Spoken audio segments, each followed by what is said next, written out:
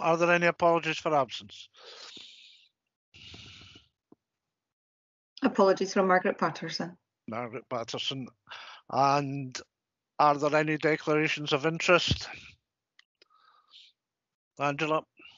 Item 5, family members are council tenants and it's non-financial. And item 6, a family member has a garage as well, non-financial for me. Okay.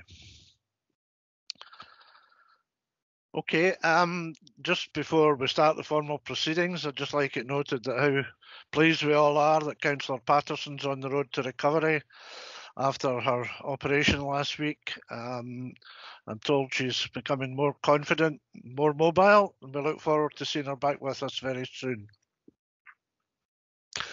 Delighted this afternoon to have an item of good news to start with.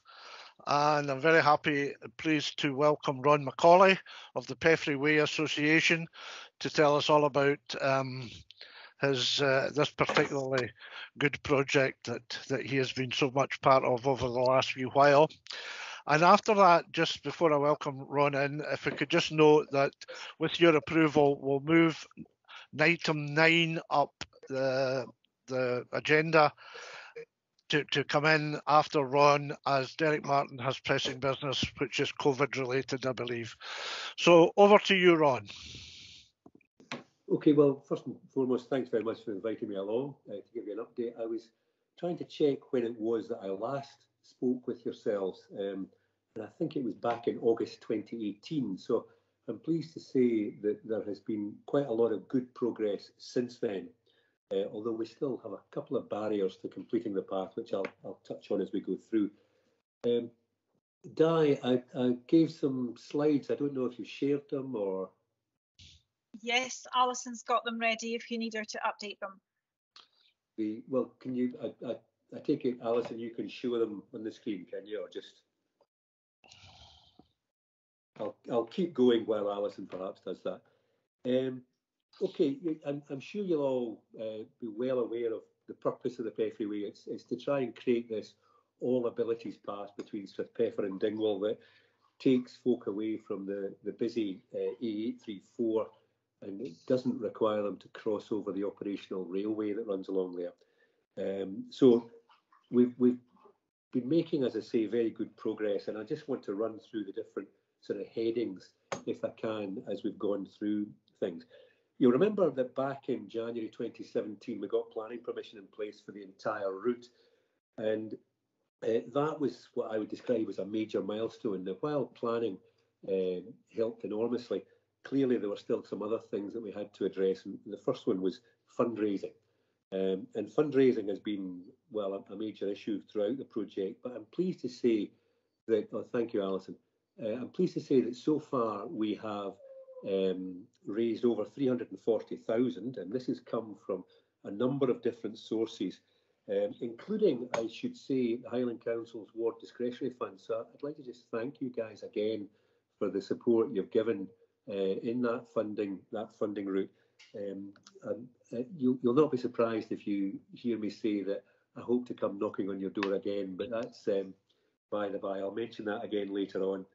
One of the biggest sources of our funding has been a government grant called the Scottish Rural Development Programme, a thing called the Agri-Environment Climate Change Fund. And through that fund, we've managed to raise quite a lot of money, which has allowed us to do some fairly large chunks of the path.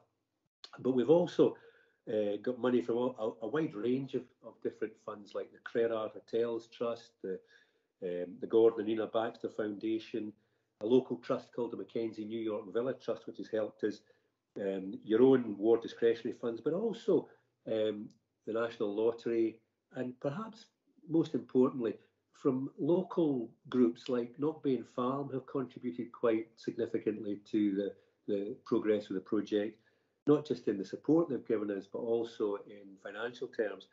And one that I must mention is quite a large number of local donations, some of them quite significant, from just local people who have been keen to see the path progress. So it's been extremely good for us in terms of sort of boosting morale within the team and taking it forward. One thing I should highlight is that some of these grants we've had have been paid retrospectively. So we've had to fork out money to do the work and then claim it back. And we've again been supported by some local groups with interest-free loans, which have helped us to finance the work before we were able to claim the grant and then pay the loans back. And that's made a huge difference. So a quick potted history about construction. Work started in earnest after we got the planning permission in 2017. And again, that was with the help of Highland Council. The first section from Strathpeffer Station to the sewage works in Strathpeffer was largely done by Highland Council. So again, many thanks for that. The next phase that we did was from that bit of work right down to a point about 600 metres further on, heading towards Dingwall. And that was done in 2018. The biggest sections of path were built in 2019 when we did the sections that run parallel to the operational railway, and they were by far the more difficult bits to do. And we did 2 large chunks of that section in 2019, and then completed in 2020 a section that was particularly difficult because it was undulating ground and needed quite a bit of work to it.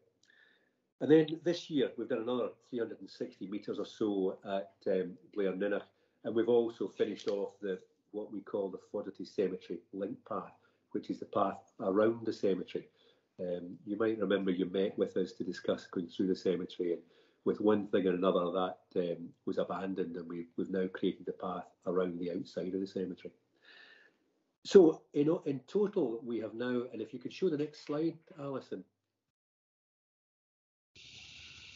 In total, we have now completed 4 kilometres out of the 6 kilometre length. So if you see on that map, the light blue coloured sections, they are all completed. The green sections are the sections that we hope to get on with next year.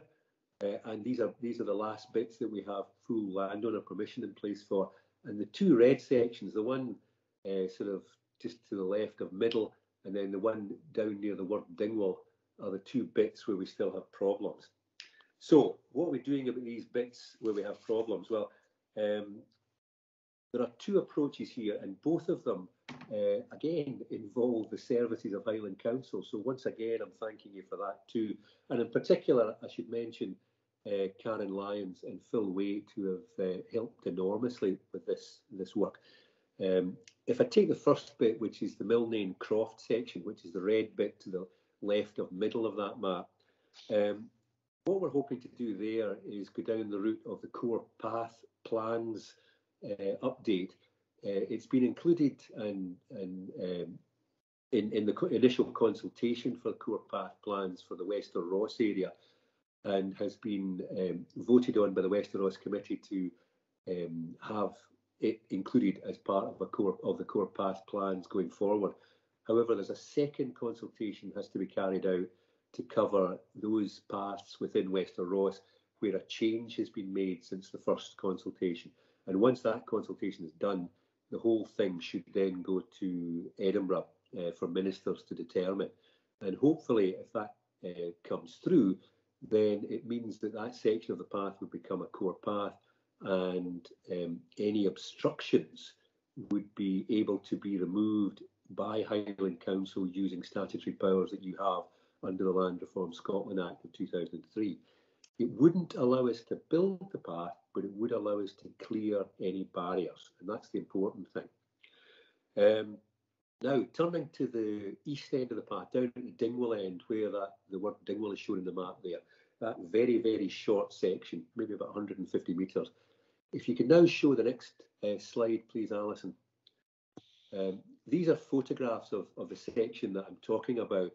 The access comes in off of Mill Street, so that first picture on the left is the small cul-de-sac, which is a public road, and people have access to it already.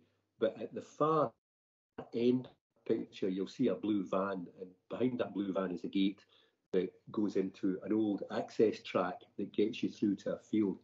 The next 2 pictures are pictures of the access track as it currently stands. And if Alison, if you could switch to the next slide. So there's the same gate that was shown in the right-hand picture in the previous slide, and then the next two show the bit of field before you then join the path that's already been constructed. Now, what we're doing here is we're going for what's called a path order. Again, it's using Highland Council's statutory powers under the Land Reform Scotland Act, where effectively we have exhausted trying to get agreement with the landowners there. They refuse to speak to us, basically. So Highland Council have now written to the landowners on 3 occasions, asking them to enter into negotiations or enter into agreement with them. On each occasion, they've been turned down or not received a response. So they have served a draft path order on them, and under the process, the landowners have, I think it's 28 days to respond to the draft path order. And if there's no response or they accept it, then the path order is immediately put into place and we can build the path across the land. But in this case, the landowners did respond, and we received 3 objections from 4 landowners. So the 4th one objected, but then withdrew his objection. So what's happened now is that we have, with the help of Karen and Phil, submitted a path order to Scottish Government, which is the next stage in that process. The Scottish Government, through the Department of Planning and Environmental Appeals, has appointed a reporter who will now consider the objections and consider the proposal that we put forward, along with all the supporting information that we've submitted. And hopefully the reporter will then come to a determination, which he will then put to ministers to confirm or otherwise.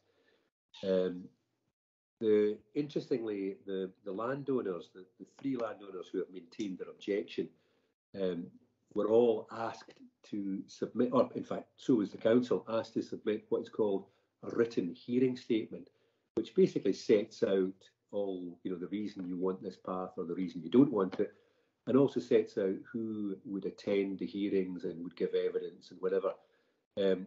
We, along with Karen and Phil, submitted a comprehensive hearing statement by the deadline, which was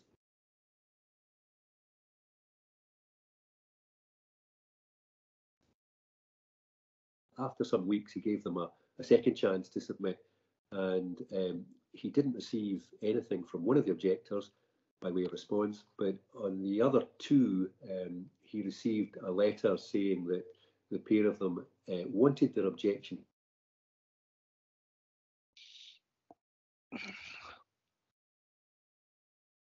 So that's sorry, Ron, if I could just interrupt there.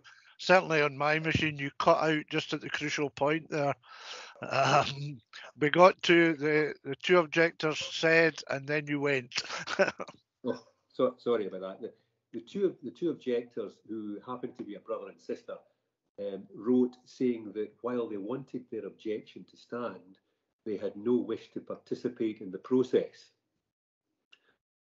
So it means that if there is a public hearing on the matter, basically there will be no hearing at the hearing, which seems rather odd, to put it mildly.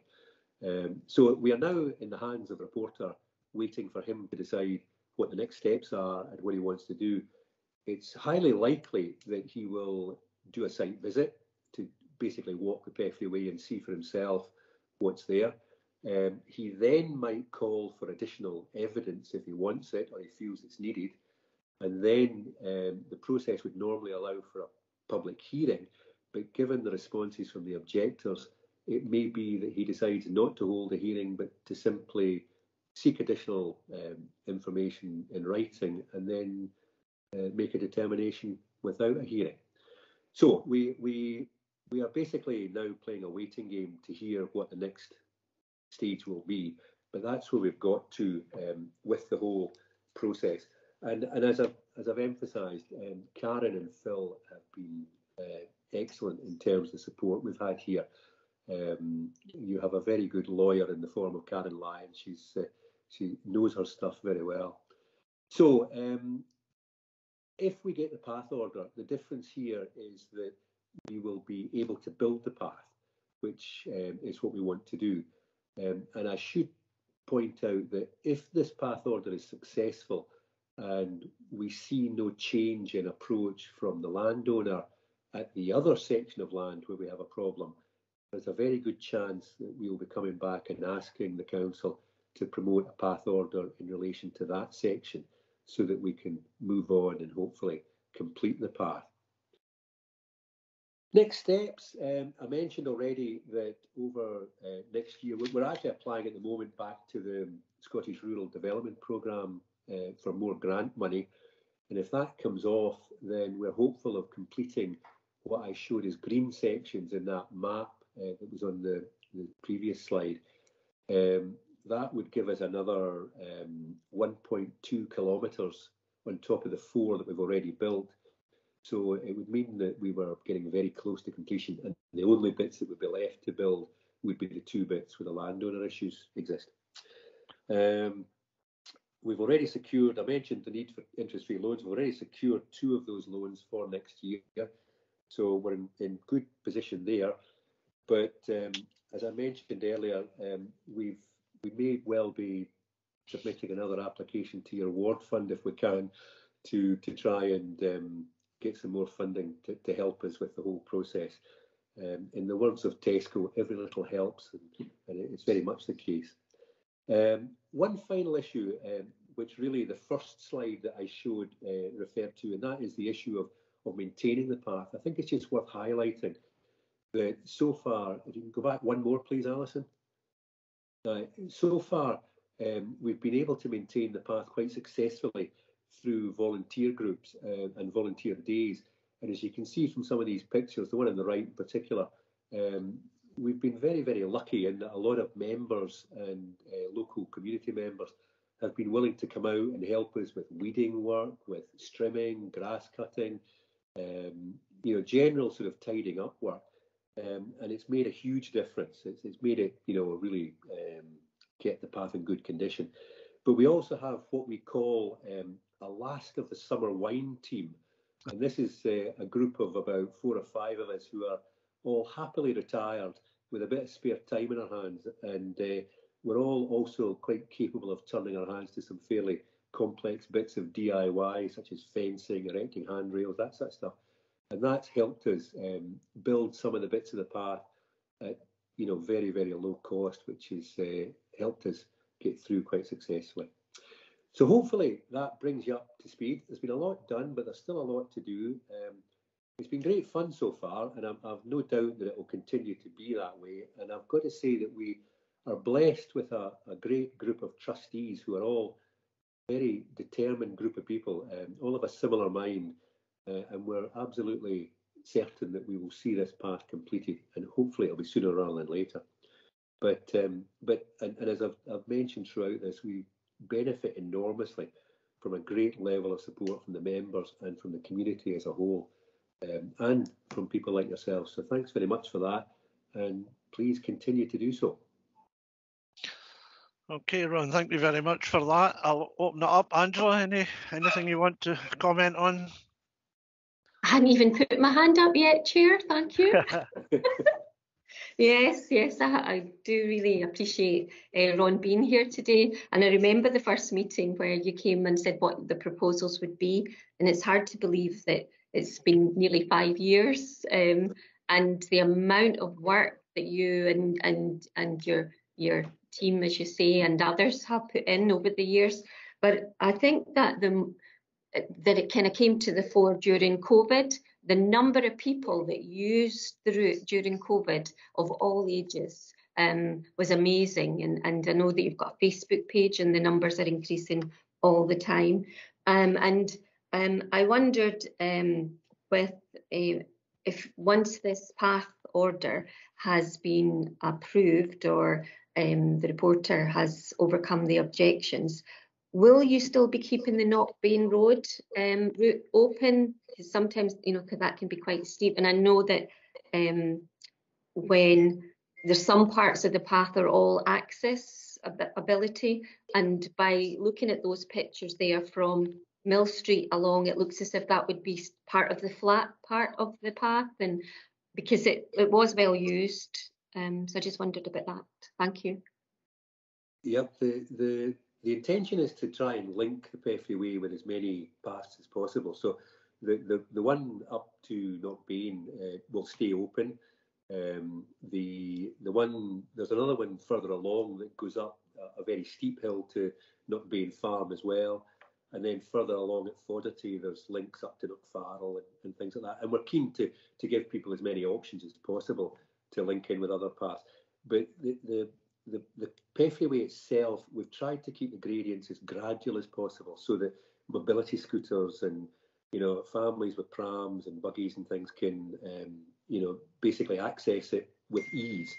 And of course, once the path's fully open, the Dingwall Academy will be able to have cycle to school days from Strathpeffer, which they can't do at the moment, basically.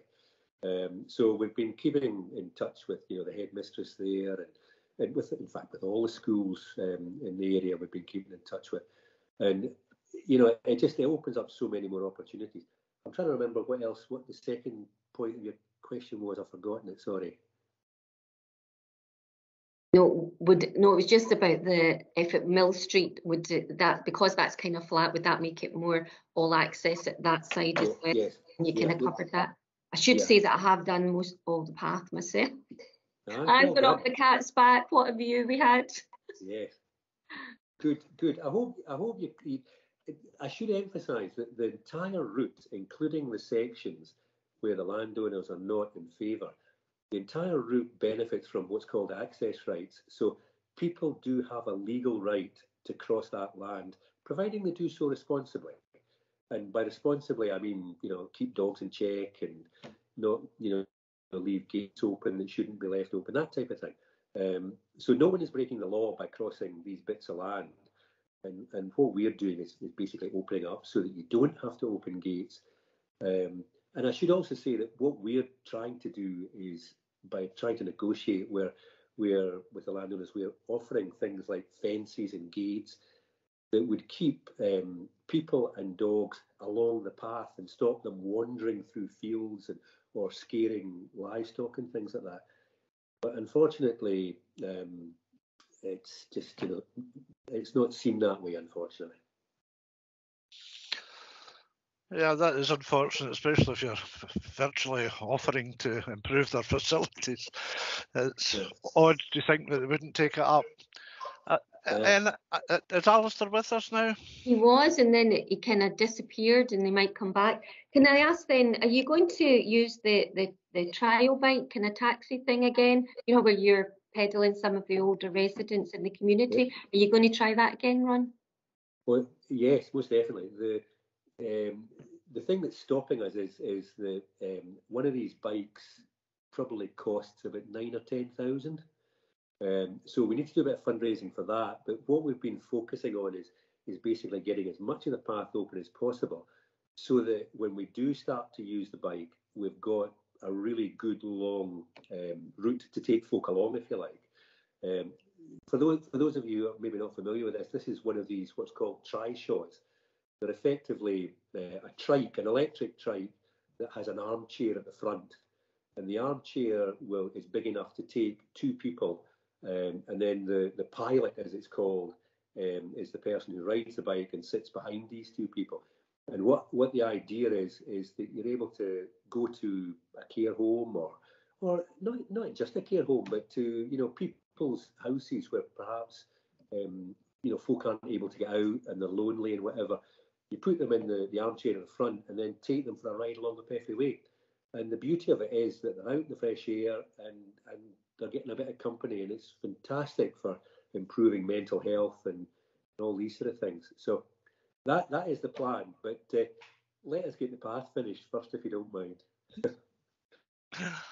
Well, that's excellent. Thanks, Ron.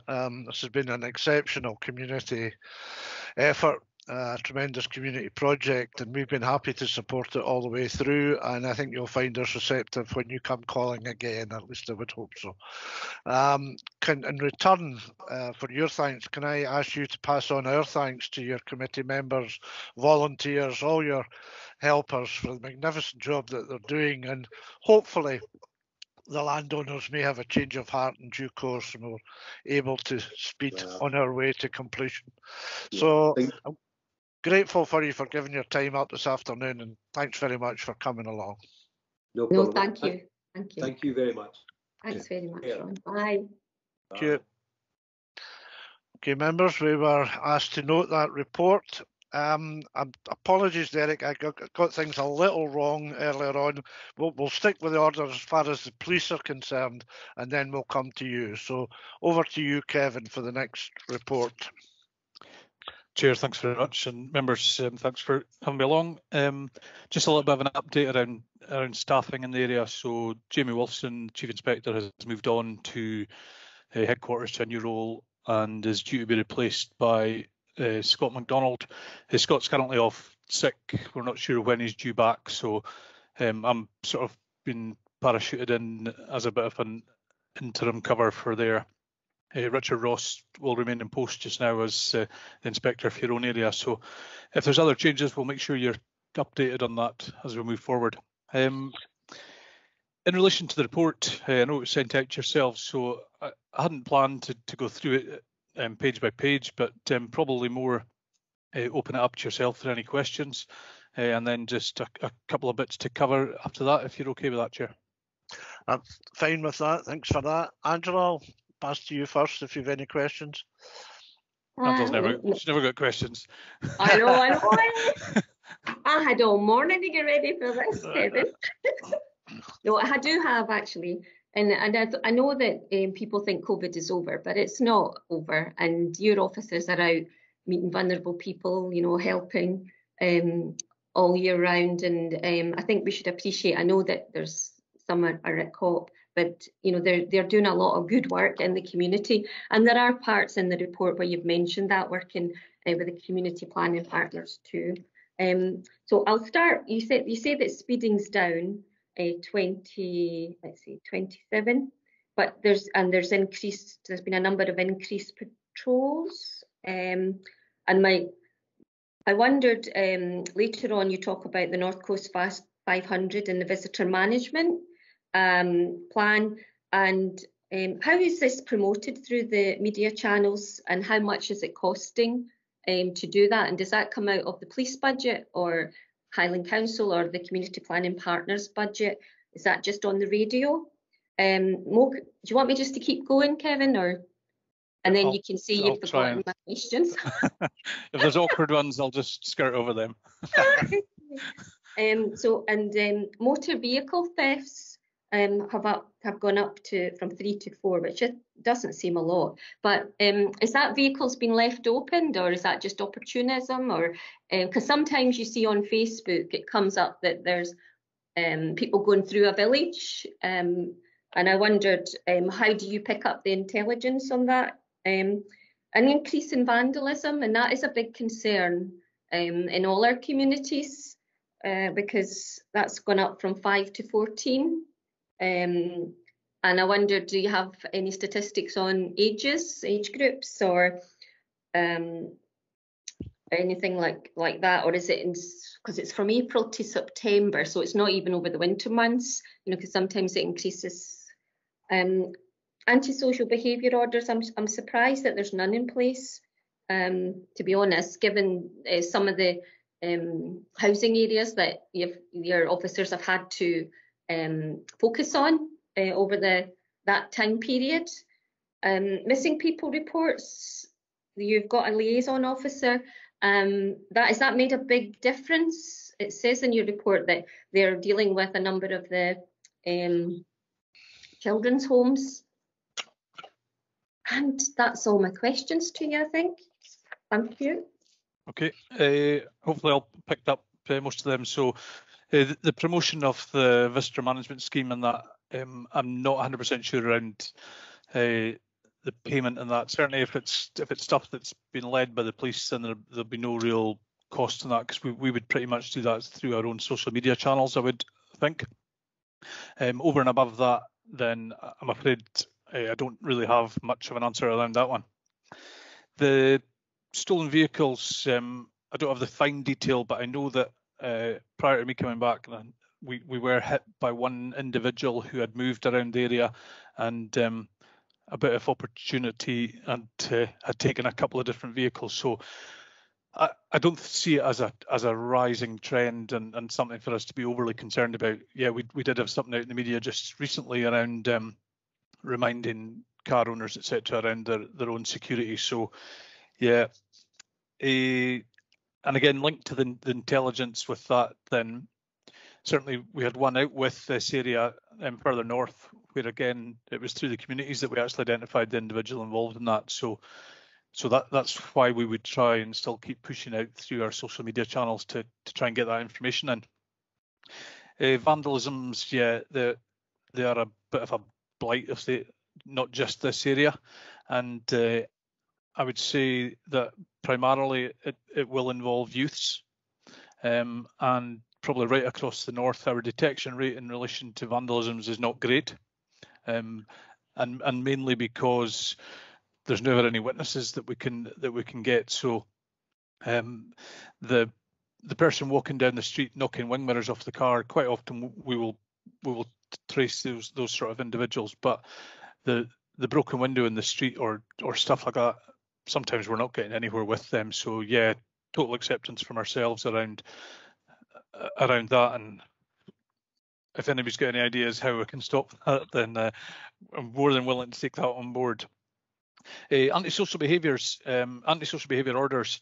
There's the process to go through to actually to get them in place is sometimes takes a year or more. So quite often the issue has disappeared before we can get through that actual process.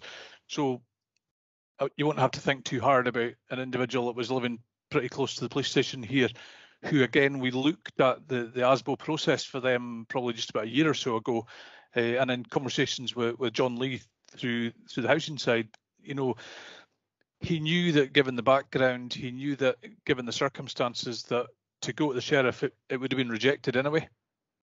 And the amount of work that would take, and I'm not saying that's a reason for not doing it, but the amount of work actually knowing what the outcome is going to be made that one really pointless. I would have suggested going forward with that.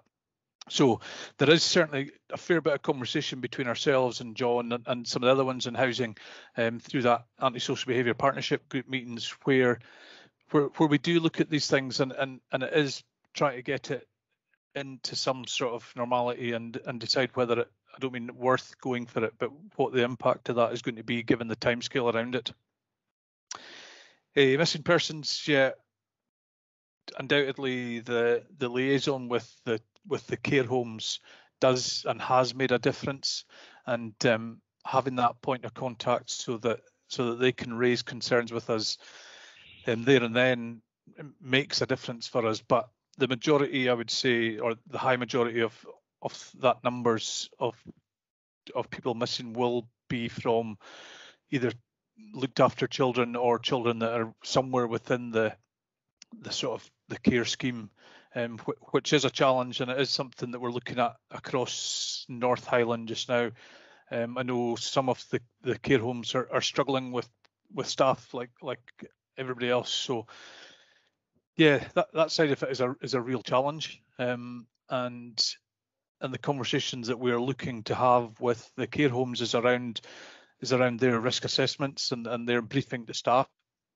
But ultimately, it's not us that lead on that, but it's us that generally the impact is on. So it's how we can work and support some of the care homes with that. So we'll continue with that plan with that liaison officer, just to try and keep that strong links with the care homes. I'm hoping I picked up most of your questions there. Yes, and if I could come back in, Chair, just because Mark's here and he's on housing, because I find that what you said about antisocial behaviour, that there is no incentive for those tenants who are being antisocial to stop being antisocial, because you know, sometimes they can cause a great deal of I wouldn't like to say terrorise, but they cause a lot of problems to some of their neighbours, and it seems to be that it doesn't matter how often they complain about what's happening. Either the problem gets moved or the tenant that's complaining can get moved, but the individual causing the antisocial behaviour or the family causing the antisocial behaviour in some instances in our ward, they seem to not take on that responsibility of behaving as a good tenant. And as you say, in some cases, it's very difficult to move that forward. And so there needs to be an alternative, I think, and how that's done. Perhaps it is liaising more closely with those tenants that are causing most of the antisocial behaviour, and so that everyone in that community feels safe. It's and I don't know, Mark may comment on it when it comes to his section, but it is a challenge, and the difficulty again is because the tenant at number 2 is creating an issue. It's not that sort of thing that we can deal with overnight. Yeah, if it's a one-off, that's fine, but certainly through the twice weekly meetings that we have with Donna and the other housing providers, then the process that we try to have in place, and yeah, the last 18 months has made that difficult, but is around that sort of early and effective intervention. So if there's an issue tonight, if it means that we can get round there with a housing officer or a joint visit with the police tomorrow, then I think that seems to be the most effective views. Sorry, Mark, I don't know if you've got other thoughts on that. Yeah, please feel free to come in, Mark. Thanks, Kevin. I don't know if we've met before, but I have overall responsibility in the council for the council's housing stock, and I'm the Chief Officer for Housing and Property Services. And I know Rory's also on the call today, so I can give a sort of overview, and if Rory has any particular practitioner points, it might be useful to invite him in as well, Graham, just for a couple of comments after me. I suppose there are some shared challenges that the police and ourselves have. So whilst from our perspective, a tenancy agreement is a matter of contract law, so any sanctions applying as a result of a breach of it are civil matters rather than criminal matters in the main. So that's the first challenge. But in terms of evidence, therefore, that we're required to get, it's balance of probabilities not beyond reasonable doubt. So it's a slightly lower test. But in practice, what tends to happen is, the courts have a wide amount of discretion in relation to tenancy agreements. So there is very little in terms of either the Housing Scotland Act or indeed in terms of the contract law elements of a tenancy agreement that have a mandatory element to them where that agreement may be breached. So the classic example of that, Angela, is often, somebody doesn't pay their rent. That's an absolute basic breach of a tenancy agreement and in contract law, and it's very easy to prove because you've either paid it or you haven't paid it, and it's as simple as that. But the element as to whether or not you end up being ejected from your home for non-payment is entirely a matter for the discretion of the courts in almost every case. And the courts are, generally speaking, reluctant to interfere with someone's rights to remain living in a house, whatever we think about that. Now, same sort of kind of challenge applies when you're talking about any other breach of tenancy agreement, including antisocial behaviour. And so the test that will tend to apply is as much about saying, have you proven the issue has taken place and it is, causing nuisance, annoyance, or is a significant occurrence that's happening all the time, or it's a one-off but very big event.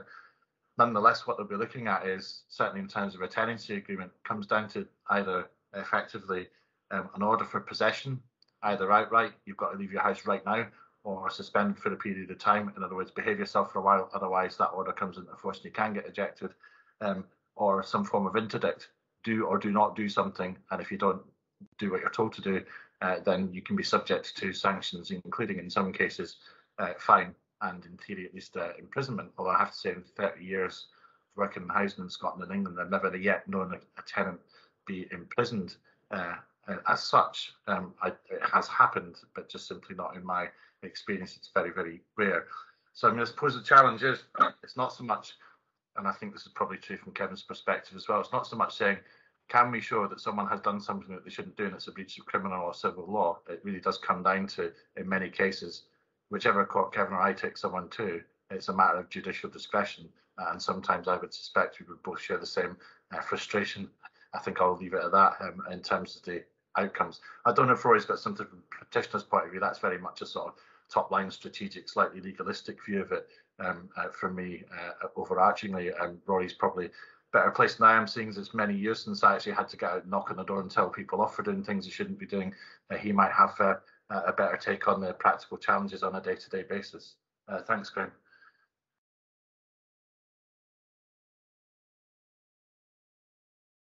You're muted, Councillor Mackenzie. I beg your pardon, a phone call came in. Is there anything you want to add, Rory? Yeah, just from the point of view of our practice, we do work quite closely with Police Scotland on antisocial behaviour, and Chief Inspector McLeod alluded to the partnership. But what I could do in terms of antisocial behaviour in council housing estates, I could commit to catching up with Chief Inspector McLeod and reviewing cases, and working through these cases and see what status they're at, and perhaps what actions we may be able to do. We are somewhat constrained in terms of actions we can take where matters stray into criminality, because we don't want to interfere with criminal processes. But also where we're managing antisocial behaviour, quite often these things, there's a mutual element of dispute amongst them. So quite a lot of work goes into building an evidentiary case. We don't have housing officers on the estate all the time witnessing incidents as they happen, so we do rely on witness accounts. And Chief Inspector McLeod mentioned our antisocial behaviour investigator, John Lee, who he'll take statements, and we will take action against tenants where we can establish that there is a breach of their tenancy agreement. But we'll also work with police on ASBO proceedings. But as already mentioned, that will take time, as will any proceedings that we've got to prepare for court. And as Mr. Rogers alluded, we are dependent on the discretion of the court when it gets to that point. Okay, Rory, thank you very much for that. Nice to see you, Alistair. Are you finally back with us? Is there anything in the police report that you would like to chip in on? No, thanks, Chair. Apologies, I've been having connectivity issues. Just dropping in and out. No, I'm happy with the report. And Kevin, congratulations on your promotion, and good to see you back. And no, it's a good report, and I've no issues at all with it. Thanks. Yep, and Angela mopped up most of what I was going to say, Kevin. But in terms of the increase in number of offences reported for the possession, supply of, being concerned with supply of controlled substances has dropped from 15 to 8. Now, is that a good news story, or or a bad news story, I suppose? Because certainly public perception would have it that there is more controlled substances about than there was in the past. So I'm just looking for a steer on that one. I would say it's probably not reflective of what's going on in the communities. We certainly during lockdown went through a stage where the risk assessment around the execution of warrants was fairly stringent, and purely to prevent officers going into some of the houses that we didn't really want to be in. So that's probably got a slight effect on it. But no, I would probably agree with you, Chair, that that's not really reflective. There's a new team about to be set up, and they'll be based in Inverness, but they will dip in and out of Dingwall and Easter Ross area, and their primary focus will be around the county lines. So the kids that are being shipped up and down the road to deal drugs, so which we know is going on in this area and is certainly going on in Alness and Gordon area as well. So that will be that team's focus, will be around proactive work around them. So we'll certainly be pushing to try and get them across this side of the bridge too. Good, that's good news. Well, thanks for that, Kevin, and for the report and for giving us your time today. Members, we're invited to note the progress made against the objectives set out within the Highland Local Policing Plan attached as Annex A to this report. Can we do that? Agreed. Thank you. Thanks again, Kevin, and thanks for joining us today. Well, thanks for your time. Okay, moving on then, we'll come now to Derek Martin, agenda item number 9. I believe you're busy with COVID matters, Derek. Do you want to take it over from there? Thanks so much, Chair and members, for this afternoon. Yes, just to give you a brief COVID update, taking the opportunity.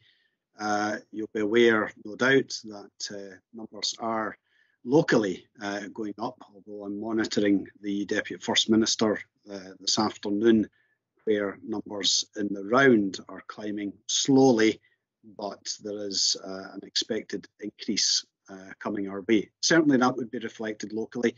Dingwall Primary has some isolation going on in Primary 6 just now and some staffing issues, but they are remaining open, thank goodness. And Dingwall Academy, it's like watching bingo callers with the emails coming in of the numbers going up each day there, but Karen and her team continue to operate the school, and we are currently investigating an outbreak within 8 or 9 kids, probably due to a party at the weekend. So working closely with Health Protection.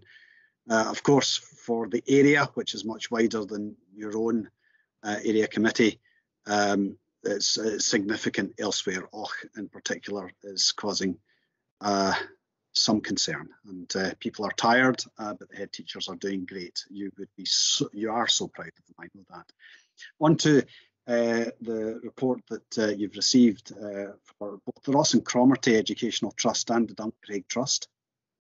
And last year, for obvious reasons, there was no update, and we were on the back foot with giving out grants earlier last year because shutdown came around the time of processing grants, and there was a discussion with 2 of our senior members who are within Ross and Cromarty, roughly speaking, to say that the income had absolutely bottomed out last year, and with the agreement of the 2 senior members, I found some money from the area budget to put into the trust fund on your behalf, members, in order that we could make some payments to folks. I mean, I was particularly worried about those students at university who you've granted through delegated powers to me to ensure that they have a bursary for the duration of their courses. And we were very worried that, in fact, they would be significantly disadvantaged. The letters that come in around that from parents and pupils and students talking about family businesses going down the tubes and so on was quite distressing. And so I think collectively we found a solution to that problem last year.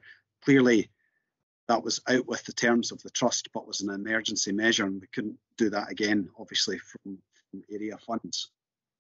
In the round, you'll note that there was a significant income in 2019-20 of £227,000.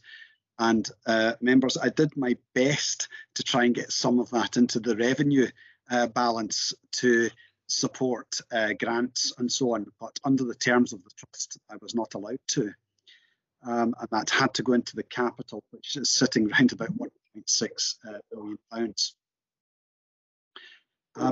The average income most years is about £15,000 to that trust, there or thereabouts.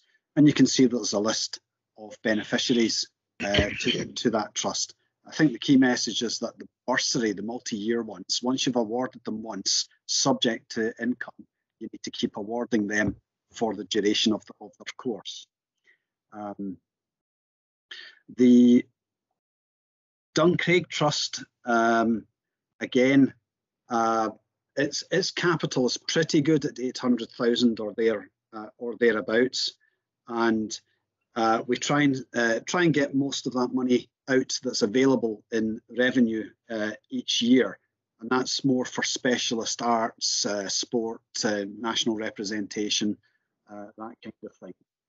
We have given a list of the names of people who have benefited from that. Going forward, my main concern is this. We don't have a full understanding of the worldwide economic impact of COVID yet. We know it's not looking good. And there is a chance, because it's all invested, that if those companies suffer badly, income to the trust, both those trusts, could go down significantly. And there was a hit last year. But equally, if interest rates go up, which is also very likely going forward, there could be an increase in available funds. We simply don't know, but I am concerned that we might get to the stage where there's very little revenue available for grants to be made, even though the capital is large. And I have looked at this legally to see, can we, under these circumstances, take something from the capital to ensure that grants could be paid? And the short answer is no, not under the terms of the trust and the law around it. So we have explored it, but I'm pleased to say we did manage to make grants last year, and thank you to the advice and support of the senior members around trying to find a creative solution as a one-off.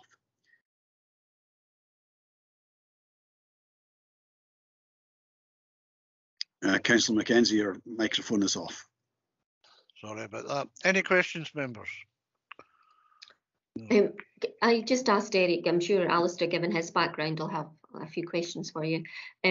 How often is, you in the report it talks about the shares, how often is where the shares are invested reviewed? Is that done by Highland Council or on a regular basis? I will try to find out. I'm not entirely certain about that detail behind it, but I think the easiest way is describing those of us who had AA membership all those years ago, or perhaps had membership of a building society. And if that body chooses to go public or to sell on or whatever, then there's a dividend back to its members. And I suspect it's round about that there was a decision by those kind of investment companies to sell on some shares, and there was therefore, in effect, the kickback to the trust. I think that's really what it was. However, I will endeavour to find out more from the finance side of things. I just wondered, because if it's a trust held by Highland Council, we as councillors then are overall responsibility, I would think, and therefore that's right, yes, that it is reviewed on a regular basis. The portfolio is reviewed, and I'm assuming that that's done by finance, but I don't want you, in case it's not, given your statement. Yes, it is reviewed by finance, but sometimes there's bits outside of the council that have the effect, such as investment companies and so on, and we're the beneficiaries of it. And you might recall that it was about 2 years ago, I think, that we modernised the trust because it was significantly out of date, where, for example, grants refer to, 5 shillings and a small dog, and we thought, that's how do you work with that? And so members approved at the old Ross and Cromarty Committee the approvals to update it in line with modern monetary awards and so on. Thank you, Derek. You described your attempts to try and change some of the capital into revenue without success. Is that something that has to remain in perpetuity, or is there any possibility of looking at the setup of the trusts to see if things can be changed in that regard? I think that's a good question, one that I asked. The Ross and Cromarty Trust is actually governed by an Act of Parliament. It's governed by the Ross and Cromarty Educational Trust Act. I think it's 1961 was the last time it was done. And of course, it's now fully devolved to trustees and the charities body and things like that. Unfortunately, under the terms of the trust, and it's actually multiple trusts that have been brought together in 1961, which is why we name, like George Dunoon Trust, it's actually a subsector of the Ross and Cromer Trust. But no, it's actually within law, and we have very strict matters around what we can do with the capital, and in short, we can't touch it. Oh well. Sorry, Alistair. Sorry, could I come in, Graham? Of course, of course. Yeah. Thanks, Chair. Yes, it is annoying. It is really annoying, Derek, and I take your point that when the law states the capital has to remain. But I think the investment side, it depends on what the trustees' appetite is for risk. Like everything else, when you're dealing with stocks and shares, you can have peaks and troughs, and that's the reality of it. And I suppose as long as it has been monitored on a regular basis, I mean, just because the stock market dips, you sell high and you buy low, and it's down to the trustees to take that decision. And sometimes you've got to ride the storm, but it ultimately depends on their attitude to risks. The stock market at the moment is actually, believe it or not, actually doing very well.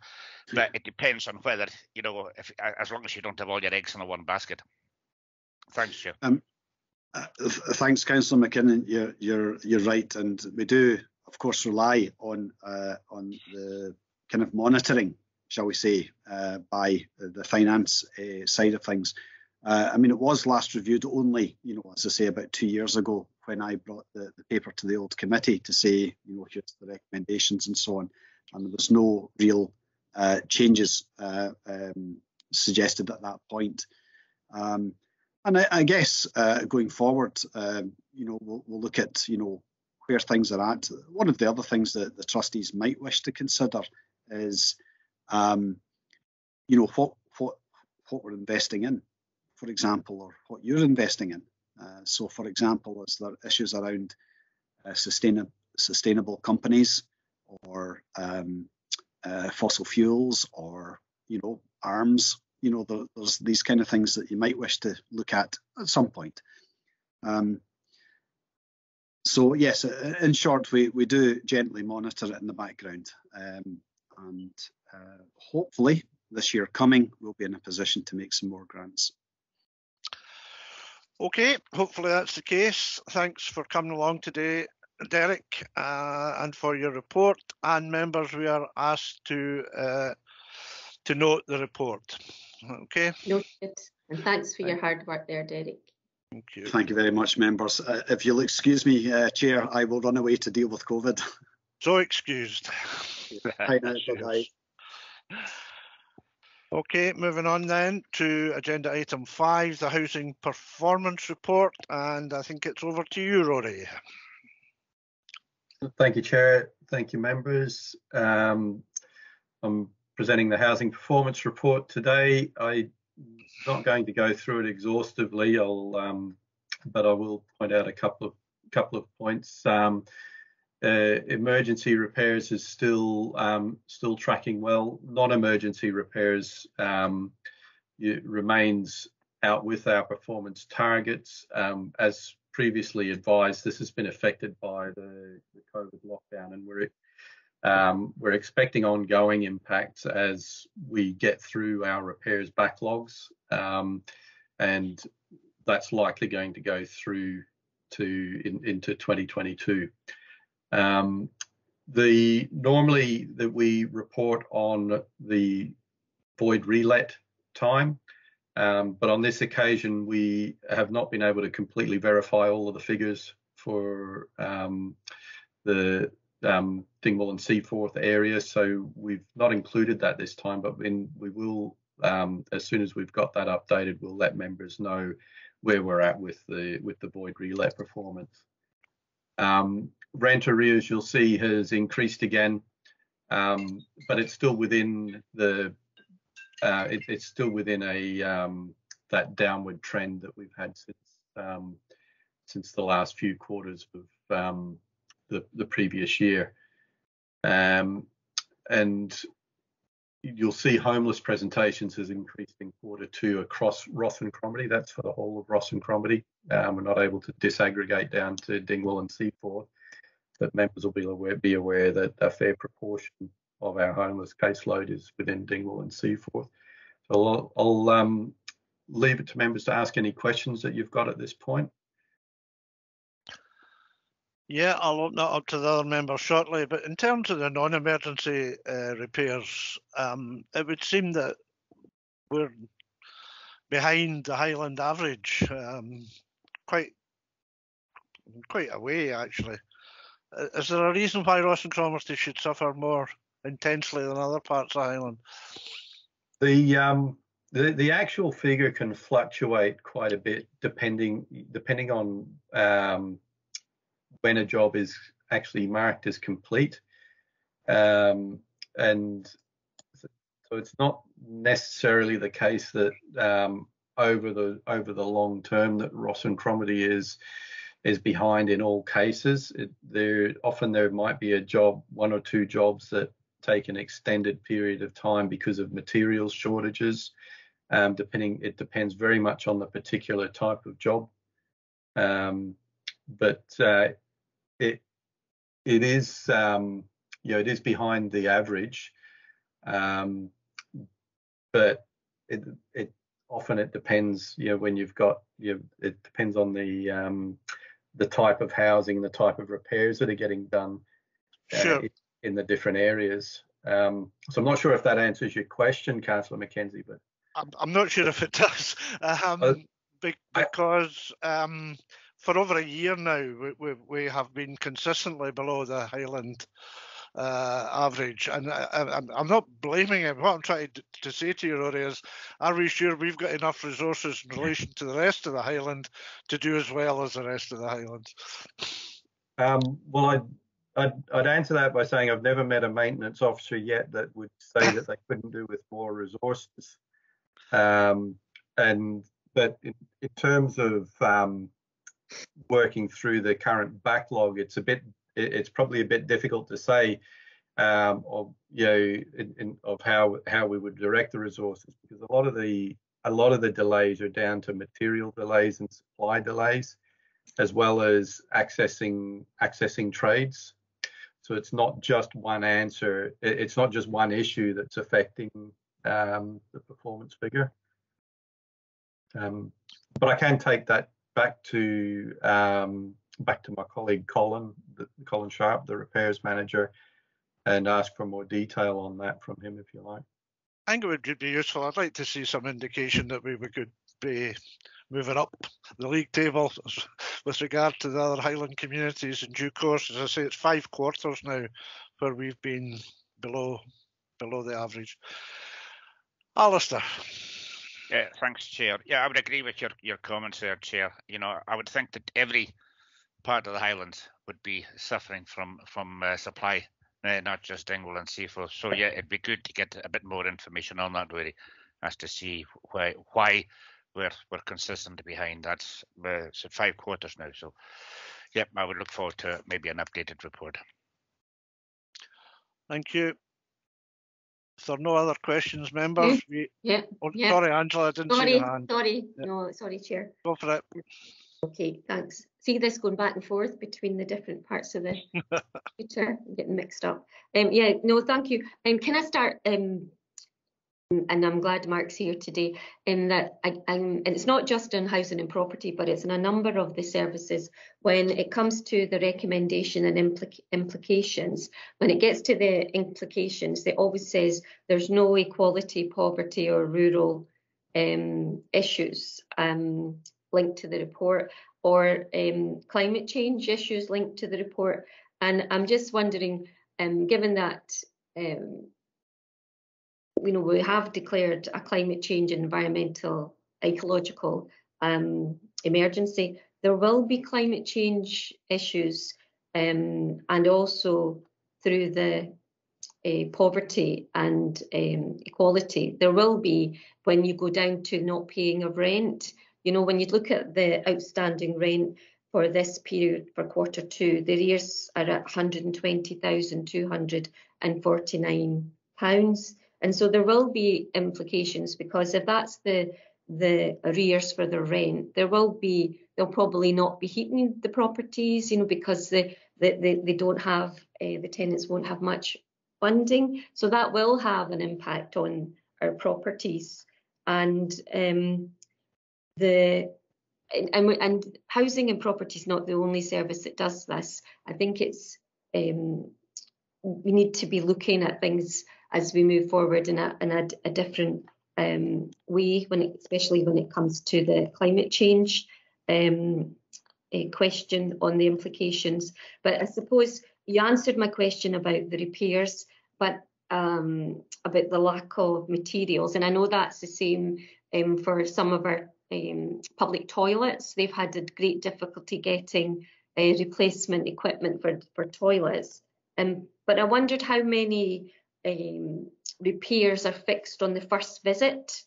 You know, because I know of instances where the people have come out and said, oh yes, I know what's wrong. Oh, I don't have that in my van. I'll have to go to the store and get it. And you think, well, why haven't you got most of what you need, the basics, in the van in the first place? And that also would mean that they would only be making one visit instead of 2 visits to tenants. And at 5.8, you talk about unable to gain access, and I know that it's not monitored, but what action has the council taken to try and encourage tenants, because it's usually they have reported the fault in the first place, to make sure that they are in the property? And through the rent loss through voids, that has increased? Is that mainly because of COVID and the property's been empty longer than previously? Thank you. Thank you, Councillor McLean. With respect to the equality, poverty and climate change issues, I'll take that back to the management team. I think that's certainly worth us reflecting on and ensuring that we get that right in our reporting, and and that carries through to our ongoing reporting. The issues around not heating when someone is in rent arrears, we do engage with housing support. We've got quite a bit. We do quite a bit of work with housing support to make sure that people are able to access affordable heat if they can, through referring to affordable heat programs, and also assisting with food packages and things like that. And so there are things that we can that are linked to those poverty issues in our management of rent arrears, and we'll certainly reflect on that as well.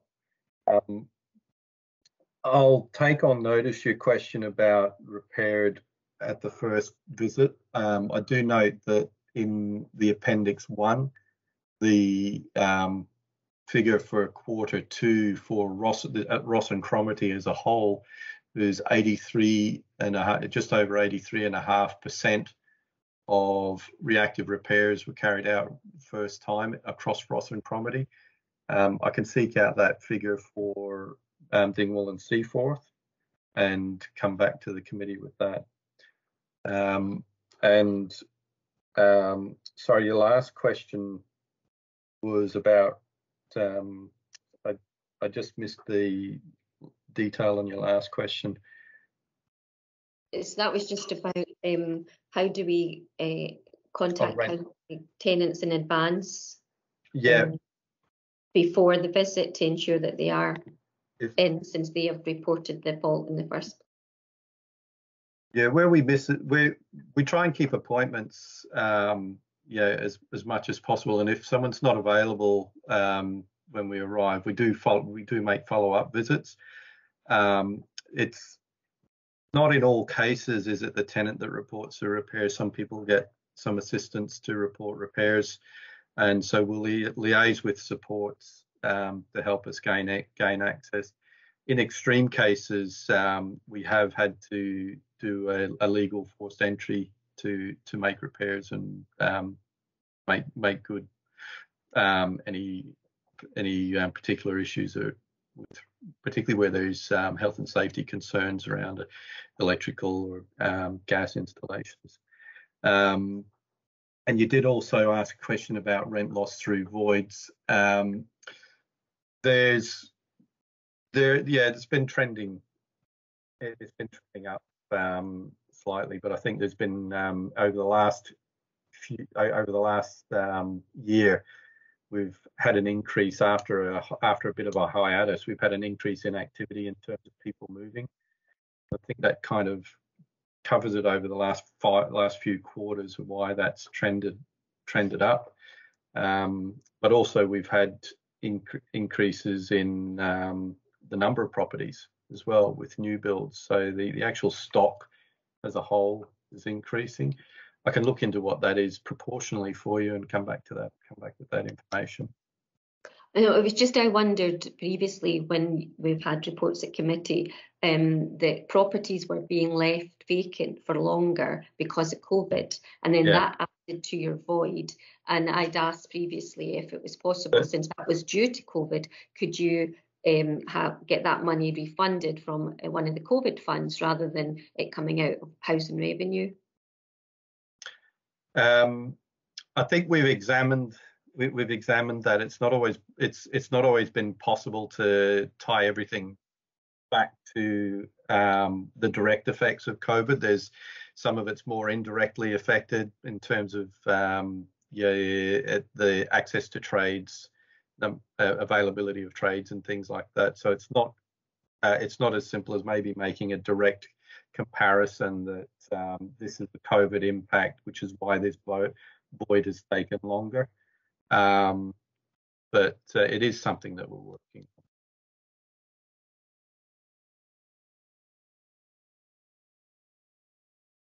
on. Hi, Mark. I see your hands up there, and you come. Thanks, Graham. Roy's covered a large part of it. It's worth us taking it back and having a conversation around that, Angela. I think, some of the issues around equalities, for example, you could make the argument that how we choose to spend the element of the HRA that provides floating support, for example, to tenants. So to what extent we choose to do that or invest in that does actually have a direct impact in terms of equalities and beneficial outcomes for those that are more vulnerable in society. I think the carbon clever capture one, I think, is probably something that would be possibly more relevant when we're talking about decisions around capital investment in stock. So particularly where we can say, look, we're spending X million pounds a year this year on double glazing or external wall insulation, for example. So that directly benefits not only in terms of carbon reduction, but in terms of the lowering of the costs to live in the property. And so there's a beneficial impact there. I think the challenge is, because I've written any number of these reports in my life, particularly on the hoof when you're in a hurry, that sometimes you just miss a certain element of thinking around how could you actually hang something on the back of that. But I think from my perspective, it's often easier to do when you're talking about the capital side of things rather than just the day-to-day spend that you've always got to do. But I think just from those examples and from those you heard from Rory, there's some ground for us to perhaps expand that out a bit in the future. Thanks. Thanks, Mark. Any further questions, members? Okay, well, I think we're asked to note this report and consider it. So thank you for that. Moving on. Moving on to agenda item 6, the garages report. And I think that probably comes back to you again, Rory, yeah? Thank you, Chair. Thank you, members. The garages report is mostly to open a bit of discussion around the garages estate in Dingwall and Seaforth. I think we can acknowledge that it's been a neglected part of our portfolio for some time. And what I'm looking to do with this report is essentially gain some views from members around investment priorities and some of the concerns around the garage estate in Dingwall and Seaforth. See in the table, I've listed all of the locations of garages. I've excluded garage sites where we have ground that people pitch their own garage on. These are only sites where we have council built garages on. So the majority of them are understandably in Dingwall, and you'll see that each site has got a rating which is related to the it's more related to what we would see as an investment priority. It's related to the demand and condition of the garages in that site, in that particular site. And so out with that, we are doing some work around ensuring that we get the allocations for the 65 people who are waiting for garages in Dingwall and Seaforth, which would bring around £30,000 in per year if we could allocate to each of those individuals. Might not be possible to get to all of them because some of the areas that they're interested in might not have a garage available. But I'm open to any questions that members might have on garages, and hope to be able to furnish you with some answers. Yeah, well, if you recall, it was myself that I'd asked for this report to come to committee, and I'm pleased to see it here because there's a substantial amount of money that we could be making from these properties, which we clearly aren't making. And I suppose if there are 99 voids and 65 demands, the first question has to be why. Let's get them filled up as quickly as possible. And the other thing I would raise at this moment is that certainly for some of these garages, Rory, I don't see them ever being pressed back into service. They're in a very poor situation. And the ones that I'm thinking of are in largely council estates where there is a huge demand for parking. So that, if these garages and those locations are just taking up space, is there anything to stop us knocking them down and creating additional car parking space, which is always a source of contention anytime I'm talking to people. So I suppose those are the two issues. If there are 15, where are we? Where's the high ones? 8 voids in West Drive and 5 people want them, then can we have a report coming back to the next committee that shows that number down to 3? So that we can see that the dispersal of them. I dare say COVID has held us back, but I think there's been a certain reluctance, shall I say, to allocate these garages over the past year. Angela. Yes, thank you, Chair. Yes, I know that I'll bring up again, it says in the implications, there's no resource implications from this. And Rory, you mentioned that if they were all allocated, there would be £30,000 of income to the council. But I know that Mark has said previously that some of them are not in a suitable state of repair to rent. So therefore, there'll be a cost as well in getting them ready for that letting. And so that probably has to be factored into whether or not it's worthwhile renting some of these garages out. And Graham's right, there are areas where they probably should be knocked down. And while I can understand what Graham is saying about the land could then be used for parking people's cars, but I think that some of these areas where the garages are quite large, although there might not be many garages on them, and perhaps there's other uses that could be made of that land before it's just changed to parking. So I know it says 25 locations, but see, when I thought there would have been more garages than that, but obviously some of them would have been, they must be bought, maybe perhaps they were bought along with the houses, and we wouldn't have that information.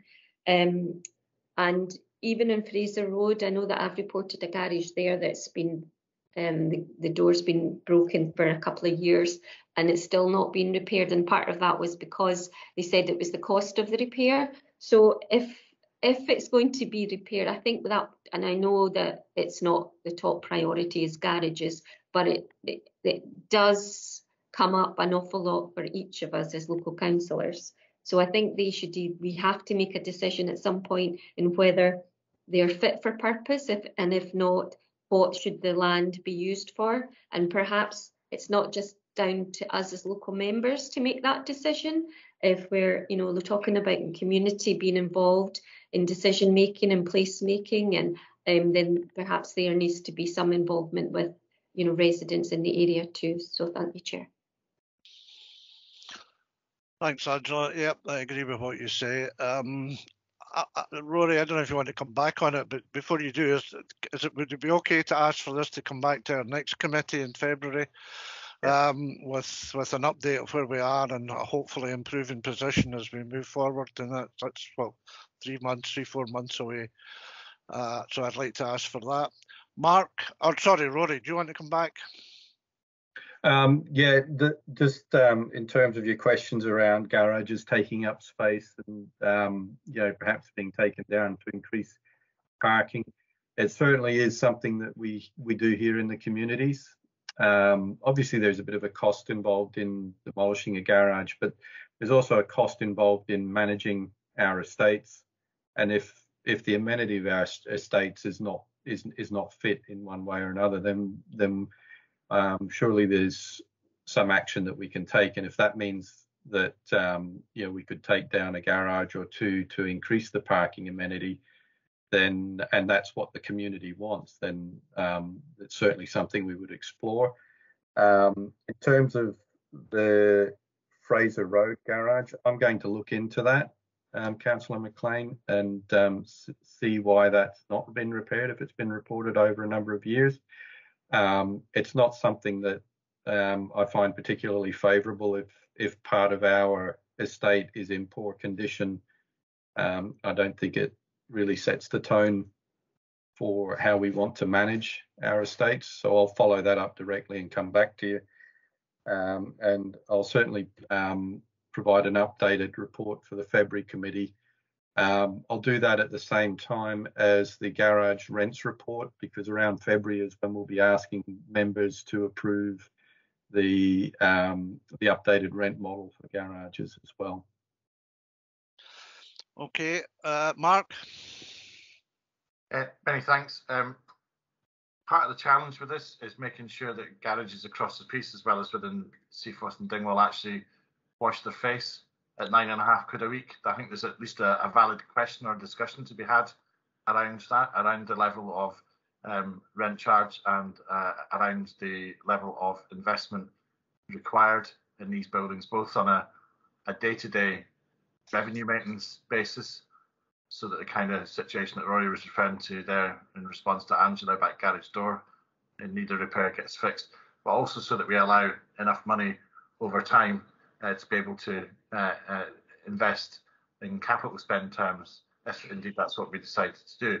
So one of the things that's certainly on my list of to-do things over the course of the next year is actually a general review of the HRA in terms of capital programme and the condition of stock and what is core stock, what isn't, and that will include as a key part of that garages. And so we'll have a look into that theme on a more strategic basis as part of that process, and that will take place over the next couple of years. But in the meantime, I'm perfectly happy with all the comments I've heard today about what we need to be doing with these garages. I think, Graham, you make a good point.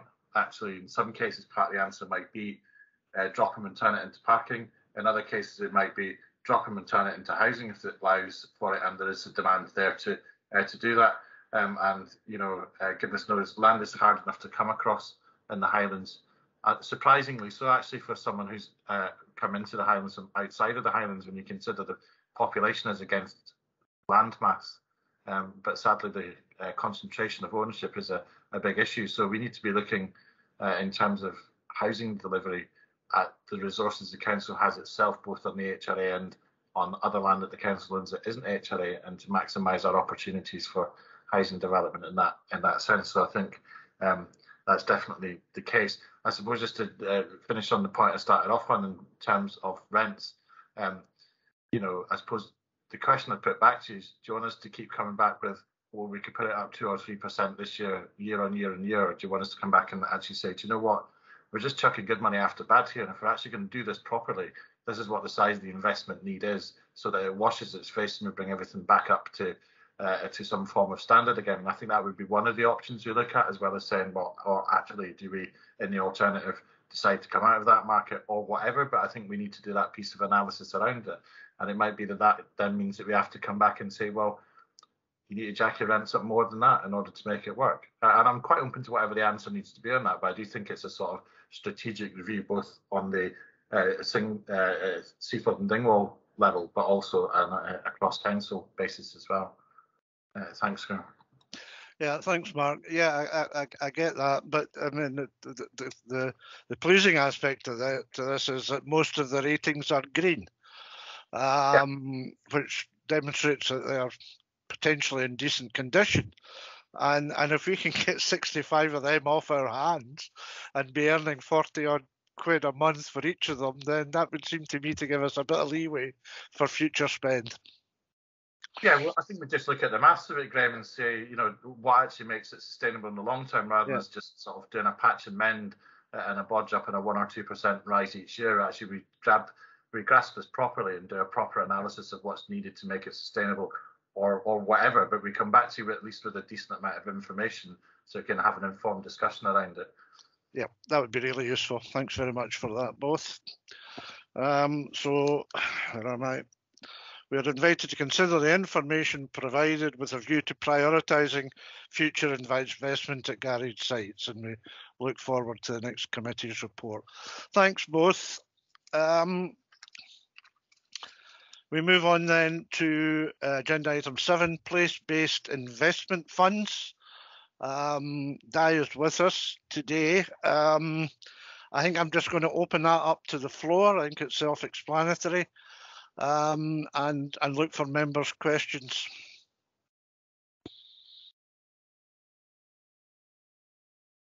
I think we were all pretty much in agreement that this is the way we wanted to go. We wanted to be able to establish a sense of well-being in our communities, and we felt that local council officers, if you like, or village officers would be the way to do that. We're well aware that this is not a task for community councils, but is in fact a task for development groups in the different areas of the ward. And we, I think, will be looking to move forward today, if this is agreed, to invite expressions of interest from people who would like to be involved with these schemes. In terms of the investment in play parks, I think we've all been going on for some time about play parks and how we need improvement. I believe, Mark, you may know more than me, that a report comes to committee this month outlining the additional funds given to the Highlands and in our case to Dingwall Seaforth area. So if we can put some money on top of that to try and make a decent job of the many play parks we have, then I think that's very worthwhile. And the last one was the supporting business to the tune of around 10,000. Neither of Dingwall nor Muirvord have, I think, I hope I'm not demeaning anyone here, have functional business associations. And we think that's integral to moving the town forward. All 4 of us are very interested in having a vision for Dingwall, and I think that this could be contributed to by any sort of business community if there is interest out there, and this is a small way in which we could support the setting up of these groups. So that's the thinking behind the schemes. I'll open it up again. Anyone wish to make a comment? Angela, you're on mute. I know. My husband wishes I was always on mute, I think. I'm just getting that off. Anyway, yes, Chair. Yeah, I think you probably covered a lot of what we've talked about over the last few years. And I think this place-based investment fund deals with the 4 main harms of COVID, and and much of that is also about well-being and loneliness and anxiety. And I think that the kind of village officer that we're kind of looking at this investment from community groups is really good. And I think as councillors, we've been frustrated for some time over the lack of progress on some of the smallest of tasks ever being done in the community by the services due to the restriction of their budgets, and they've laid staff and resources and have a challenging time trying to deliver on the public's expectations. And a number of our communities have relied on volunteers to do some of these clean-up tasks and path improvements and other repairs. And they have done that with good heart and with support from ourselves as local members. And that sometimes they get taken for granted as well by the public, and they get treated. I know one in particular in Maryborough who has an award. He was asked by the public, was the council paying him to do the work? And that, of course, was not the case. But I think that this is the start of a really good process through the Community Empowerment Act, and as we move forward to the disaggregated budgets and participatory budgeting, where communities will not only have a say but can directly have the power to achieve their own ambitions, which might not always dovetail with what Highland Council's priorities are. I believe this is a first step towards driving positive change and to help to deal with many of the inequalities in our communities, which COVID-19 has shone really a bright light on over the past 2 years. It's shown where some communities have thrived in that they've got that network of support, and others have not done as well. And I think that this is a good step forward. Clay areas, as you say, many of the wards have looked at making improvements, and we, as you've mentioned before, Chair, should also receive some funding from the Scottish Government through their promise of the 100 days in office and supporting business. I mean, if we don't have businesses in our communities, then our high streets will die, and we have always felt that we should be supporting them. And I can only agree with the comments that you've made. I don't know if Alistair's got something to say. Yes, thanks, Chair. Can I come in? Yeah, of course. Yeah, sorry, I've nothing to add. I just totally agree with the comments made by yourself, Graham, and Angela. And I've got a good opportunity to working together and move things forward. Thank you. Okay, I'll just check with Daya that I haven't missed anything there. Daya, is there any more that needs to be said at this point? I don't think so. I think everything's covered. Just go to recommendation. Yeah, recommendations are there in front of you in terms of items 1, 2 and 3, the village and town amenities, play parks and support of businesses. Can we agree those? Agreed. Thank you. And move on to 8. Di, it's you, I think, Dingwall and Dingwall Common Good Fund, Q2 monitoring. The reports in front of you, along with the appendix giving the outturn for this month. We're due to come in on target with the budget set. The works continue in Dingwall Town Hall with their property colleagues continuing to see what work requires to be done, and they're also putting bids in for capital funding along with the funds that we've put aside from the common good and the town centre funding, which we have and we're working to spend at the moment on the roof. I think a full report should come to the February meeting. By that time we should have results of the tenders and maybe some work will have started. I certainly hope so. Okay, thank you for that, Di. Where are we? If we just agree that, do we? Can we just agree that then, Yeah, members? Thank you. Agreed.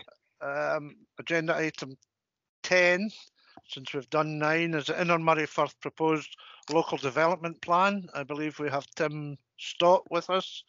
So can I hand over to you, Tim? Thank you, Chair. Yeah. So can I just confirm that you can hear me? Yes, we can.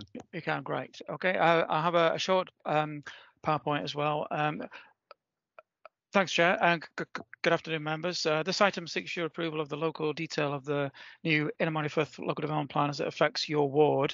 I'm joined on the call by Julianne Bain, who will help me talk you through that local detail. But first of all, members, if I can just remind you of where we are in the plan process. We came to you about a year ago, asking you to sign off on various options, policy and development site options, and that was included in a document called the Main Issues Report, which was issued for public consultation at the beginning of this year.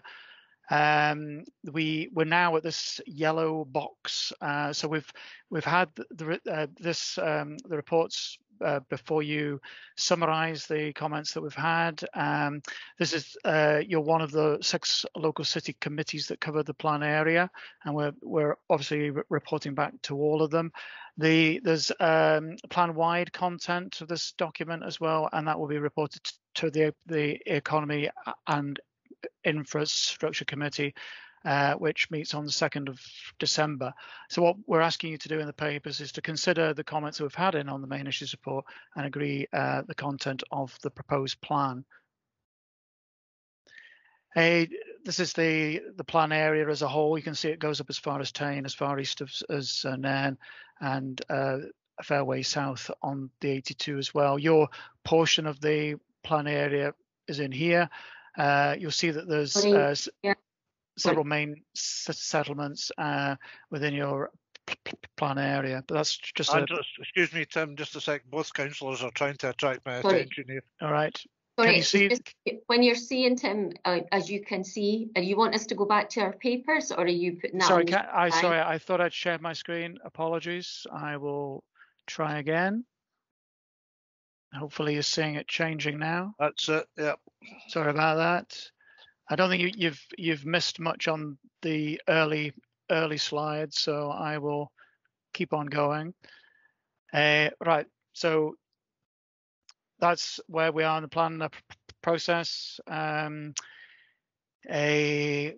the plan area as a whole, showing the plan boundary. This is your portion. Let me get the laser pointer on.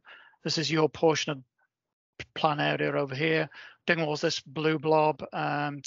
Maryborough, Conan Bridge, to North Keswick. So that's your portion of the wider plan area.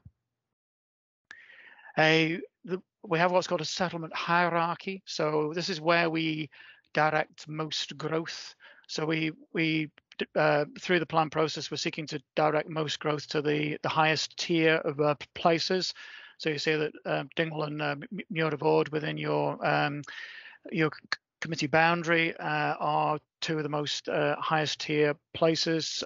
Conan Bridge and North Keswick are in tier 2, Maryborough in tier 3, and Tor in tier 4. Within your papers in Appendix 1, you'll see the detailed maps for each of those 6 places, and we'll get onto that local detail very soon. Just to very briefly tell you what how many comments we had in on the Main Issues Report. This was the initial consultation draft of the document.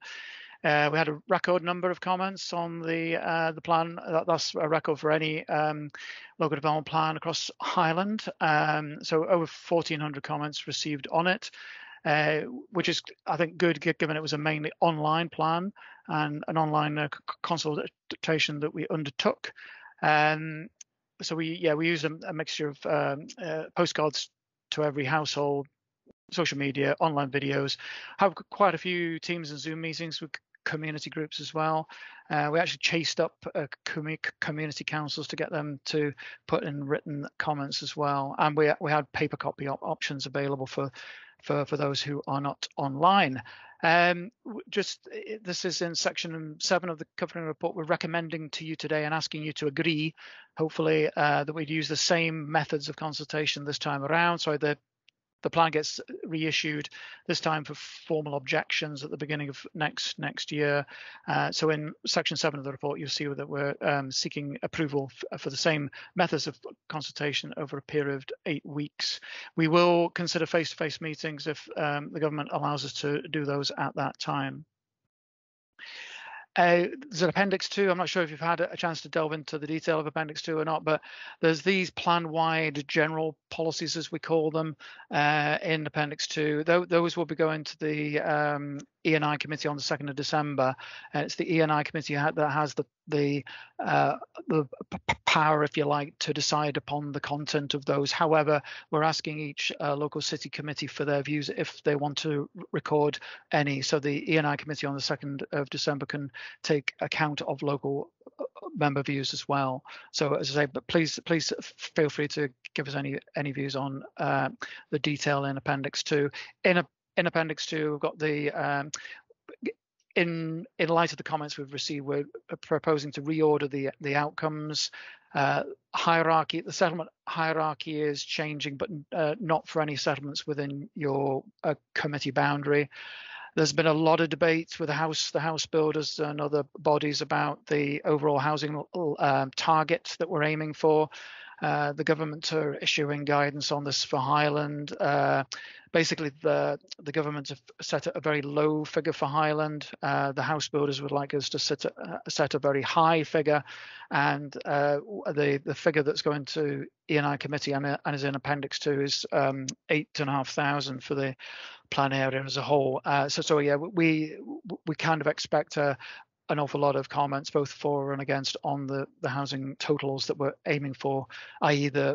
which obviously affects the number of sites we earmark for development within the plan.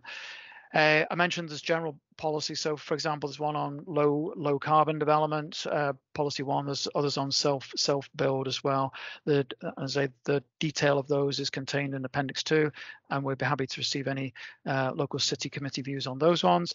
The hinterland boundary, you may be aware, councillors in adjoining committees have very firm opinions on where the hinterland boundaries are drawn. There haven't been, when we came to you the last time, you didn't have any firm views on changing the boundary as it is now. So for your committee area, there isn't any proposed change for it. What we are asking you to decide on, what each of the local city committees have been asked to decide upon, is the local detail, if you like, and that local detail includes which sites in each main settlement to earmark for development, the list of acceptable land uses for each of those identified sites, which sites to safeguard from development. So there's a green space map for each of the 6 towns and villages in Appendix 1, and we're asking you to agree which areas are identified as green spaces. The importance of those is that those are to be safeguarded from any development proposal. So we wouldn't entertain any built development planning applications on those sites. Obviously, the other factor is there's an indicative housing capacity given for each of the proposed sites for development, and there's also what's called placemaking priorities for each place. So when we get a planning application in any town or village that's not on an identified site, so obviously we need a framework against which to assess those proposals, and that placemaking priority text is how we assess those other proposals. So say we'll get into the local detail now. The 6 main settlements. Julianne Bain, who's also on the call, will talk you through the detail for Dingwall. I'll start with Conan Bridge. Hopefully you can see the screen changing there. Down the right-hand side is the list of sites we're recommending are retained within the plan, and the middle column's the range of acceptable uses, and down the right-hand column an indicative 10-year housing capacity for these sites. You'll have seen that within Conan, we, at the request of local members, the former petrol filling station site is back in the plan. Even though SEPA may have concerns about it, we are going to include that within the new version of the plan that's going to be issued next year. The Pescanova fish processing plant is in. That's got a planning permission, albeit subject to flood works, which I think are committed and perhaps underway.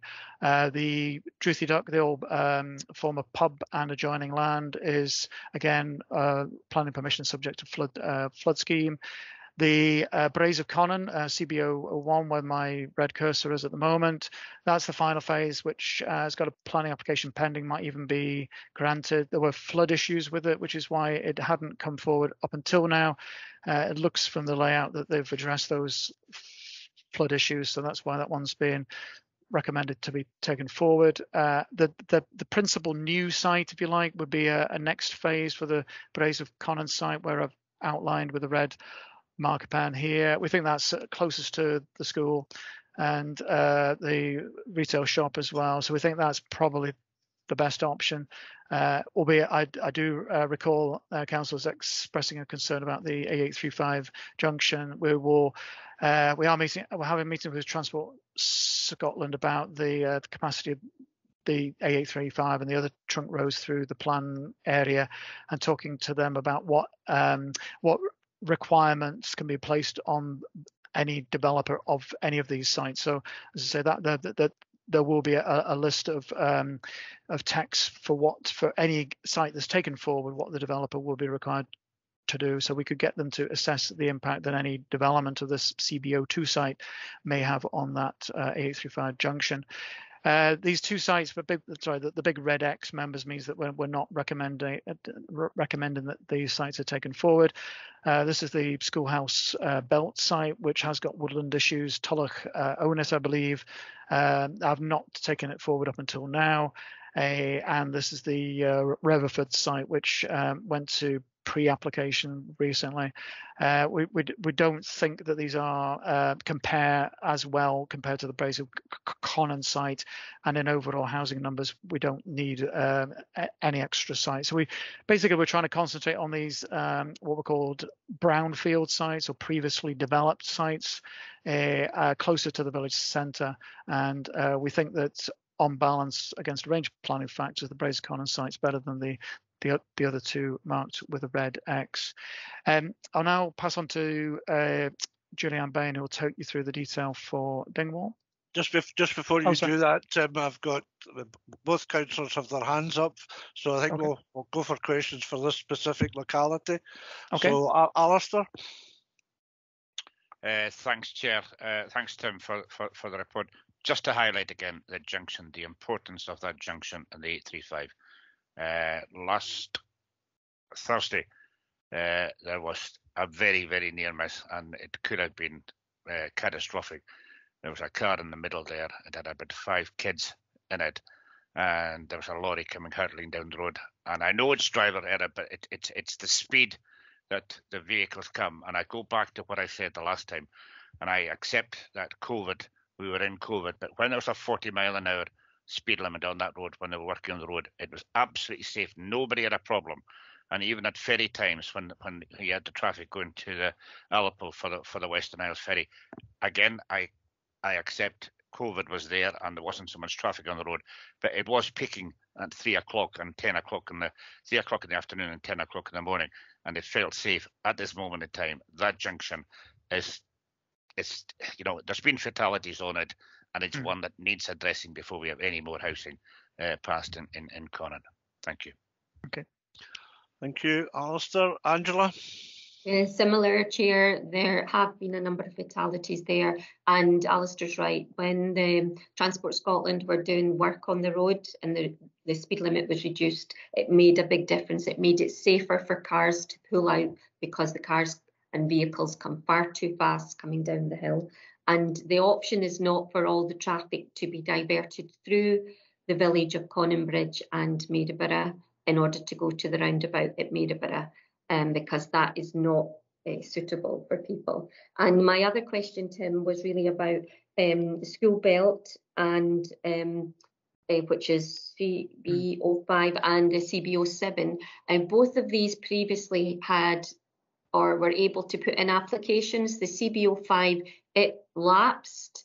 So would the developer be able to come back and put in an application since it had previously been agreed? And CBO7, I think it is, they have an application in at the moment, and is that within their timescale, and how would that be viewed? Would that be viewed under the present local development plan, or given if we make a decision today, will that be under the new local? Because this will have material consideration after we have agreed it. Yeah. Yes. Okay.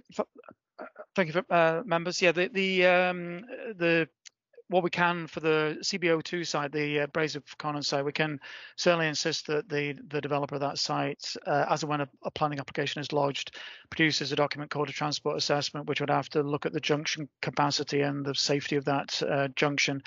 You may be aware, members, if you've attended the Transport Scotland meetings on the tour to North Keswick section of the A9, where a 50-mile-an-hour limit was actually looked at as an option.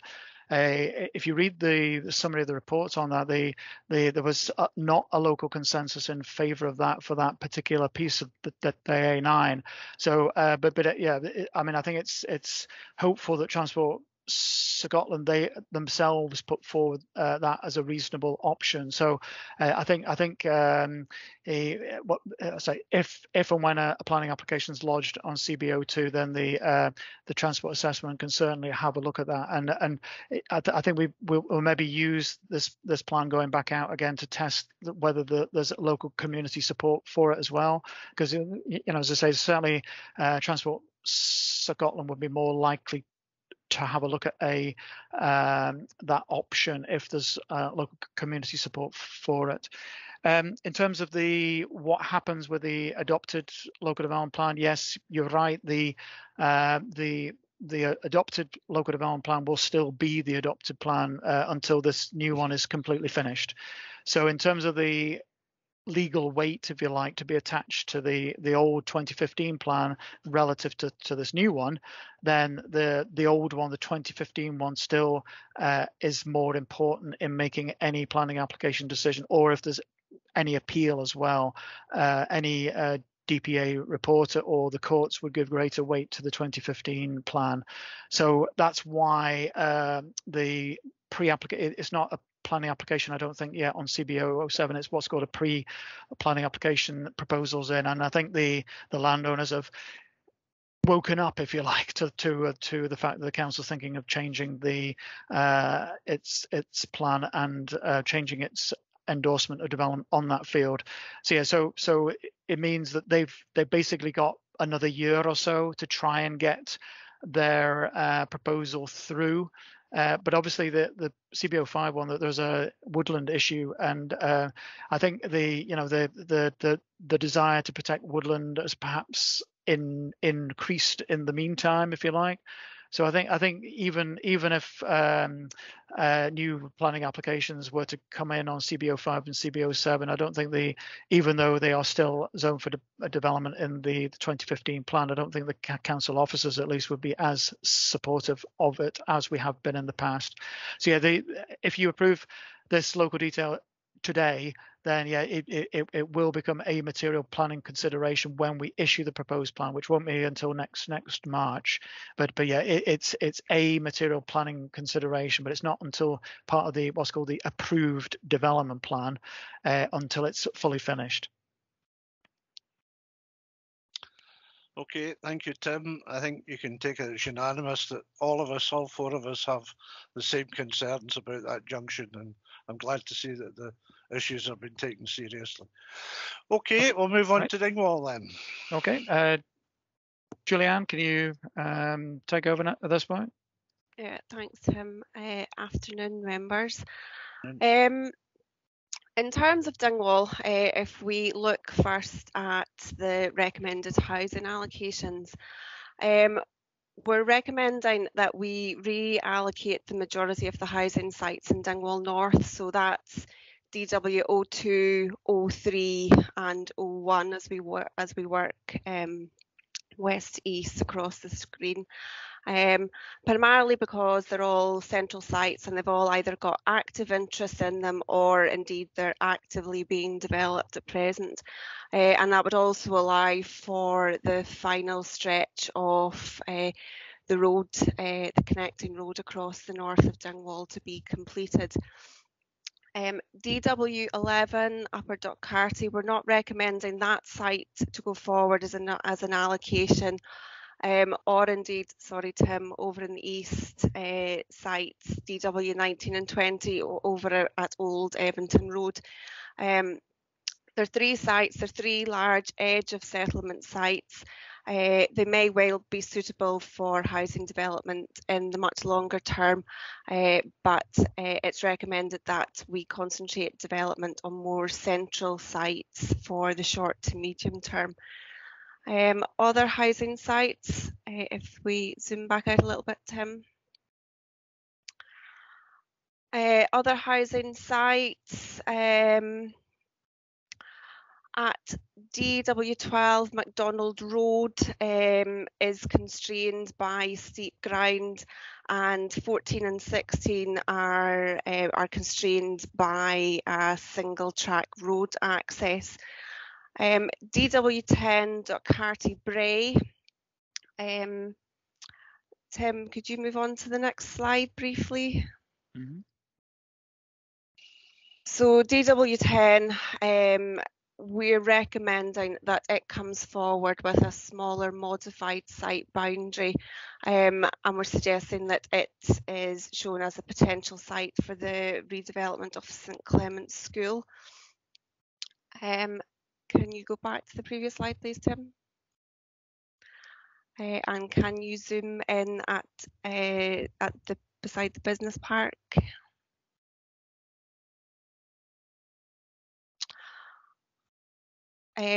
Sorry, Tim, can you zoom in a little bit around 08? Are you trying? I'm not sure I can zoom in that close, but I'll try. Oh, sorry, that was you zoomed in. Yes, I think that's as far as it goes. Okay, that's fine. We're also recommending that the land to the east of the business park is taken forward as one single allocation for business and industrial uses. So that's amalgamating the existing allocation at DW8, which Tim is hovering the hand over at the moment, and adding the land to the north of it at DW17 and 18, so providing that as one single allocation for business and industrial land. Over on the east of the town, DW09 Craig Road, recommending it's taken forward as a community allocation for green space. DW06 and 07 are the 2 riverside sites, recommending that they continue to be allocated as they currently are. And finally, just to note that in the placemaking priorities, there is now a reference being made to the potential for a new community woodland at Knockbean Farm. That's everything from me, members, for Dingwall. Thanks. Thank you. Alistair?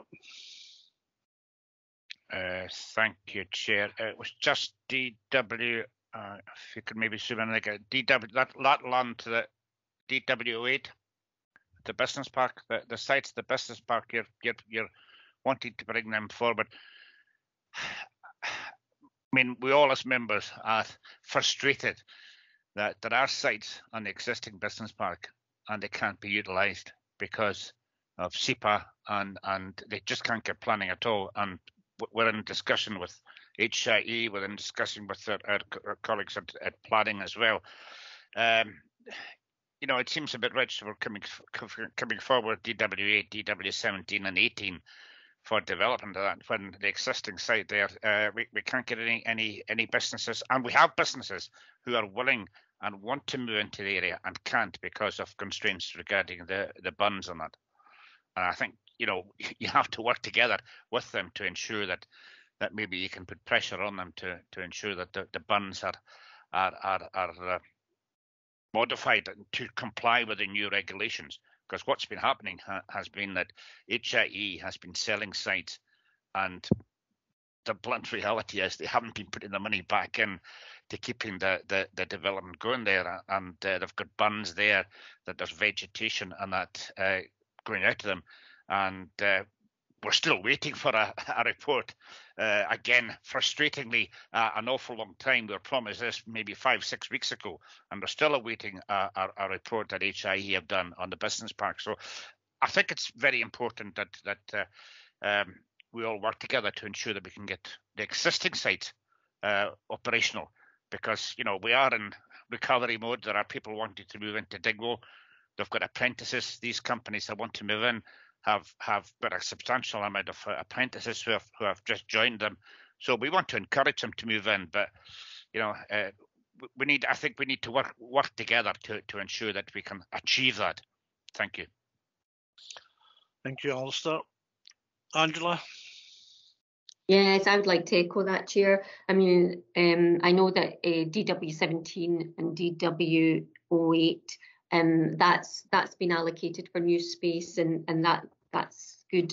But all 4 local members have had meetings with different officials regarding the Dingwall Business Park, and it has an impact later on in some of the other communities, because even Maryborough mentions MBO4 as they're concerning that's going to become more industrial and business-like. And part of that reason is we have businesses that want to come and be based in Dingwall and the surrounding area, and they need to have the proper facilities. And unless the issues at the Dingwall Business Park are addressed, it will have further impact on other communities in our ward.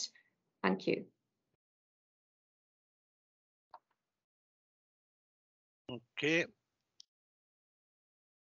Have you anything to say about that, Tim? Or yeah, certainly. Yeah. Well, I mean, I think yeah, I would agree that trying to investigate the sorry, I don't know the detail, but I'm guessing the point was being made that the flood bunds that protect the business park are not bona fide, or SEPA don't recognise them as bona fide flood bunds. So certainly if and when the flood scheme is taken forward, then any flood scheme normally looks at the catchment as a whole. So it would have to look at the it would be pointless in doing flood defence works in certain parts of the catchment that weren't matched by checking the condition of existing bunds in other parts. So I would be hopeful that the wider flood scheme could look at the condition of the bunds that protect the existing business park, and it should be possible, perhaps jointly funded, perhaps by HIE and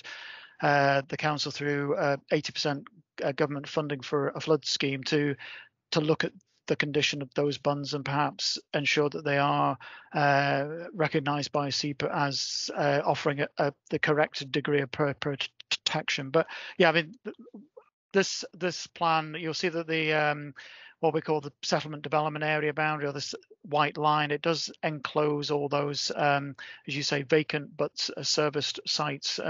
And yeah, the first port of call, if you like, for new business or industrial development should be on those sites. So yeah, there isn't anything in this local development plan that would inhibit the development of those vacant and serviced sites. But yeah, I think the way forward is to do a detailed design for the flood scheme that has a look at the condition of the existing bunds and seeks to improve them sufficiently that SEPA would recognise them as sound. Yeah, that's helpful, because that's exactly what we've been looking for. But as Alistair rightly says, we've been promised a report for a long time now, and there's no sign of it. Julianne? Thanks, Chair. Just echoing what Tim had said there, you're correct, Tim, in saying the bund isn't. My understanding is that the way the bund is, it's not in a way that it's able to be adopted by the council, and I think there's quite a lot of money that would need to be spent on it in order for it to become adopted. The last time I spoke to Colin Howell about it, which is within this last month, there has been some work done on it, and it's so obviously, members, you're still waiting to hear the outcome of any of the investigations. But as Tim has already said, the business park is within their settlement development area, and taking forward a new modified allocation there means that as and when hopefully any work is taken forward, then the plan will be supportive of business and industrial development in that part of the town. Thank you. Alistair? Thanks, Chair, for allowing me back in. DW10, where there's a proposal maybe to have a use in Clemens facility there, surely the bunds would have to be rectified as well, because that would have an effect on that side as well. So hence the importance of trying to work together. Thank you. Yes, sorry, Chair. Yes, so certainly the flood, the new flood scheme, it will eat into DW10. So yes, the design of St Clements School, if it goes there, and any other development will have to safeguard the land required for the flood scheme, which will be, there'll be some sort of widened watercourse and flood defences either side of it. Yeah, you'll see if you look at the agenda, you'll see we've got St Clements coming up very soon on the agenda. It'll be interesting to see how Robert responds to that. Any other comments, or where are we going now, Tim? We're going, Chair, to Maryborough. This is slightly faster, members. We're trying to, again, draw back the scale of development relative to what's in the 2015 plan, because there are land ownership issues, i.e. the landowners of the Maryborough expansion area that I'm outlining with the red cursor over the years haven't been able to agree with each other as to getting that site serviced and made available for development. However, the Highland Small Communities Housing Trust, which are now called the Communities Housing Trust, have got a small area of land which they own, which can be accessed with a minor improvement at this MBO2 site. So we're recommending that's included in the new plan. There's the northern bit of the former primary school has got a planning permission for a men's shed, so we're endorsing that community proposal. The other site is fully built out, or will be fully built out by the time we issue the plan at the beginning of next year. So we won't be showing any fully built out sites on the new plan. We're not endorsing the big Bran site to the south of the village, because in overall housing numbers terms we don't need it. We think that there should be, apart from the Communities Housing Trust affordable development, we think there should be some private housing land identified for development. So we understand that the ransom issues have been resolved to the extent that the former planning permission for 30 units off Birch Drive can come forward now. So we are proposing the inclusion of that site. So north of the Maryborough roundabout on the way into Dingwall, the Dingwall Ocean Marts approached us at the beginning of this new plan process and asked us to consider a business and industrial land allocation, a new allocation for quite a large area of land, both the red site and the green site. We issued this for consultation. We didn't have an awful lot of comments back on it. But yes, I think we, as I say, given the issues that we've just talked about in Dingwall and certainly the lack of suitable business land and industrial land on the Black Isle as well, we think this is worthy of being included in the new plan. But you'll see that we've stopped short of recommending the upper fields because of the visual impact really that any development further up the slope would have as you're dropping down towards the roundabout on the A835. So yeah, we've you can see that we're as officers at least, we are recommending that just the lower slopes are included for a mixture of business and industrial development on that land. I think previously councils were concerned about the active travel link that goes along the frontage of the site being severed. The detailed layout would have to preserve that active travel link and ensure a safe way in which vehicles could go over that link. The big new, fairly new auction mart shed is this building here, so that you can get your bearings, and these are the other farm sheds higher up the hill. So yeah, the idea, members, is to just control any built development below where that line of existing farm sheds are at the moment. Any questions on Maryborough? Alistair? Thanks, Chair. Thanks, Tim, again. Just again, access to your proposals there from the cattle mart. There's the entrance to the cattle mart there in the last 3 weeks. There's been 2 fairly serious accidents. The last one resulting in injury. And again, it's the speed of the vehicle going in there and access in there would be a major issue for me, the safety and how we get it, whether you have a roundabout or what. But again, just like the junction, the 825, we have to watch that because, as I say, there's been 2 fairly serious accidents, in the last 3 weeks, and they've happened at peak times as well. And what has been noticeable since the new traffic lights actually went in from Greenhill Street, just as you go into Dingwall there's pedestrian crossings there, which are great, but it does slow it down. And at peak times, you can have the queues going right back way past the mart, and people are just beginning to take chances, and that's what would give me cause for just that we need to have a look at the access more closely again, Tim. Thank you. Sure. Sorry, Chair, is it okay if I could give an answer on that point? Yes. I mean, I think we've talked before. So certainly for a development of this size, it is a large site. So the developer would have to do a transport assessment to assess the impact on the local road network that their development would have. And I think a roundabout or certainly a new T junction off the the A866 here would probably be the optimum way. You can maybe have a one way in, one way out, but I think we certainly recognise that the existing junction is not of sufficient capacity to cope with the development of that wider site. So yes, we will write into the list of what a developer's got to do for any of these confirmed sites, and a transport assessment will definitely be included for this site. Thank you. That's encouraging. Where are we off to? Muir of Ord? Muir of Ord, yeah. I'll maybe zoom in because it's quite a small map. Sorry, again, the green ticks are the sites that we're recommending are taken forward. So the Lock and Core development has got a planning permission already, albeit phased over time. The sports grounds are being reserved. We had comments asking us to exclude business use. So there was a fear that business development could happen on the green fields in here. So we've the list of acceptable uses that we're proposing for this MO3 site exclude business use now. So it's just for community use.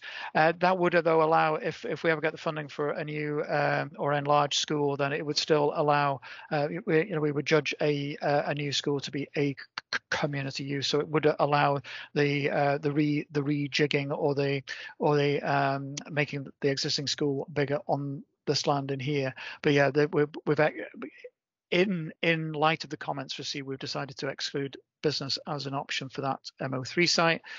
Muir of Ord Industrial Estate, we've talked again about I think there is a pent-up demand for new business and industrial units. Burton Property Trust, the landowner, came to us at the start of the plan process, offered this piece of land for that type of use.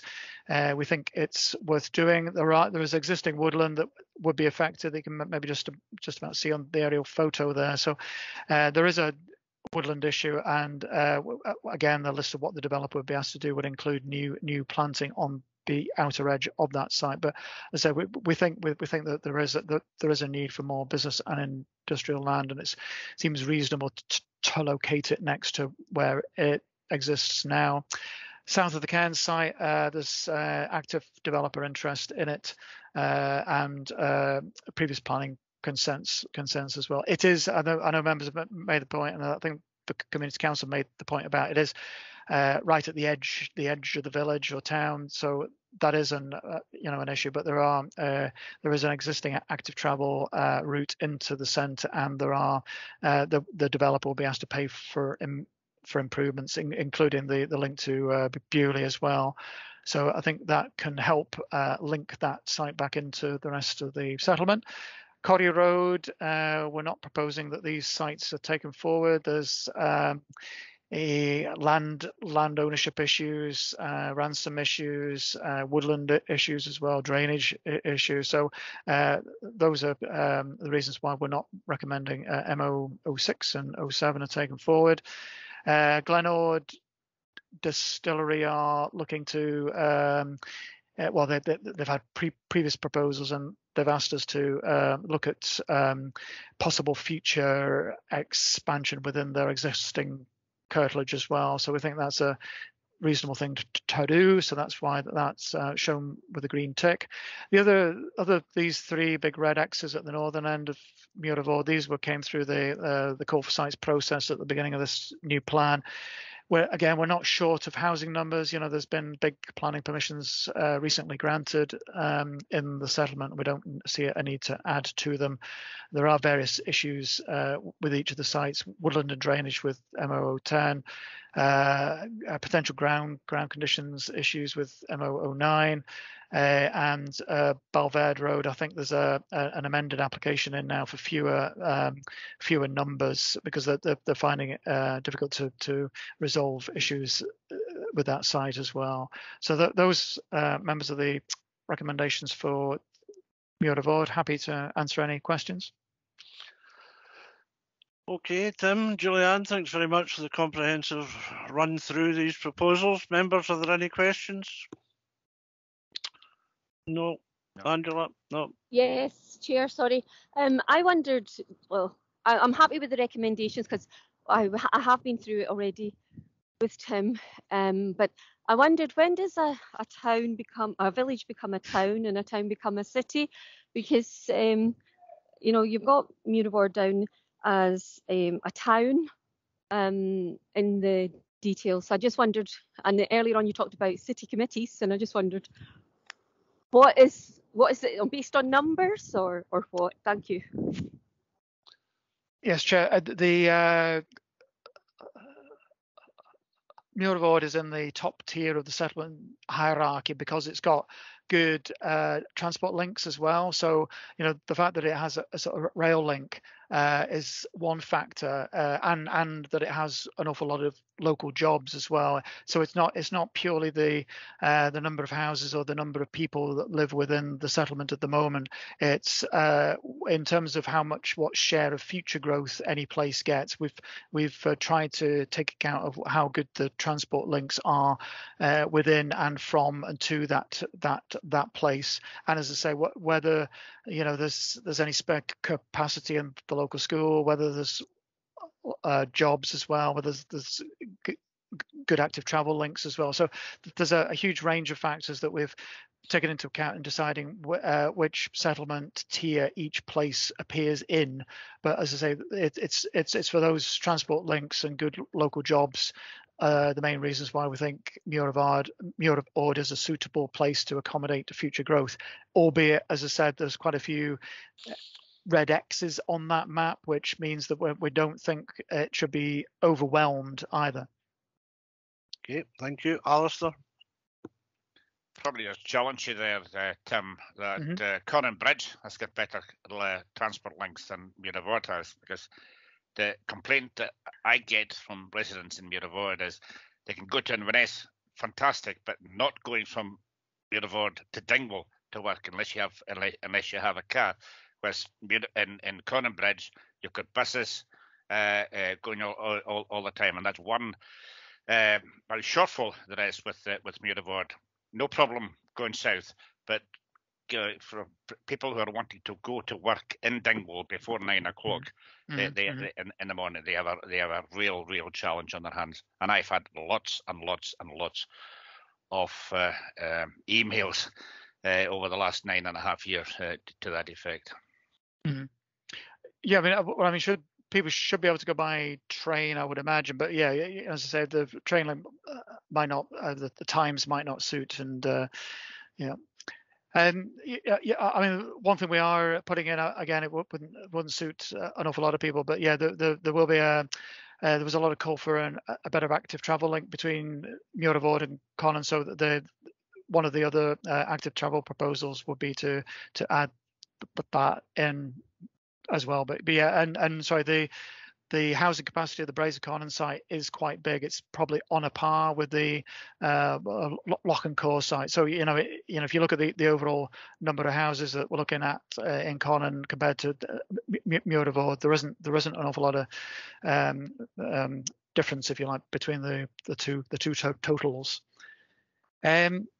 Members, I'm sorry, we haven't finished the settlements because your committee boundary overlaps North Keswick and Tor. I'm not sure if you want me to talk about those, Chair. Yeah, please, but just before you so do, right. I've got to see Robert has his hand up. Do you want to come in on this, Rob?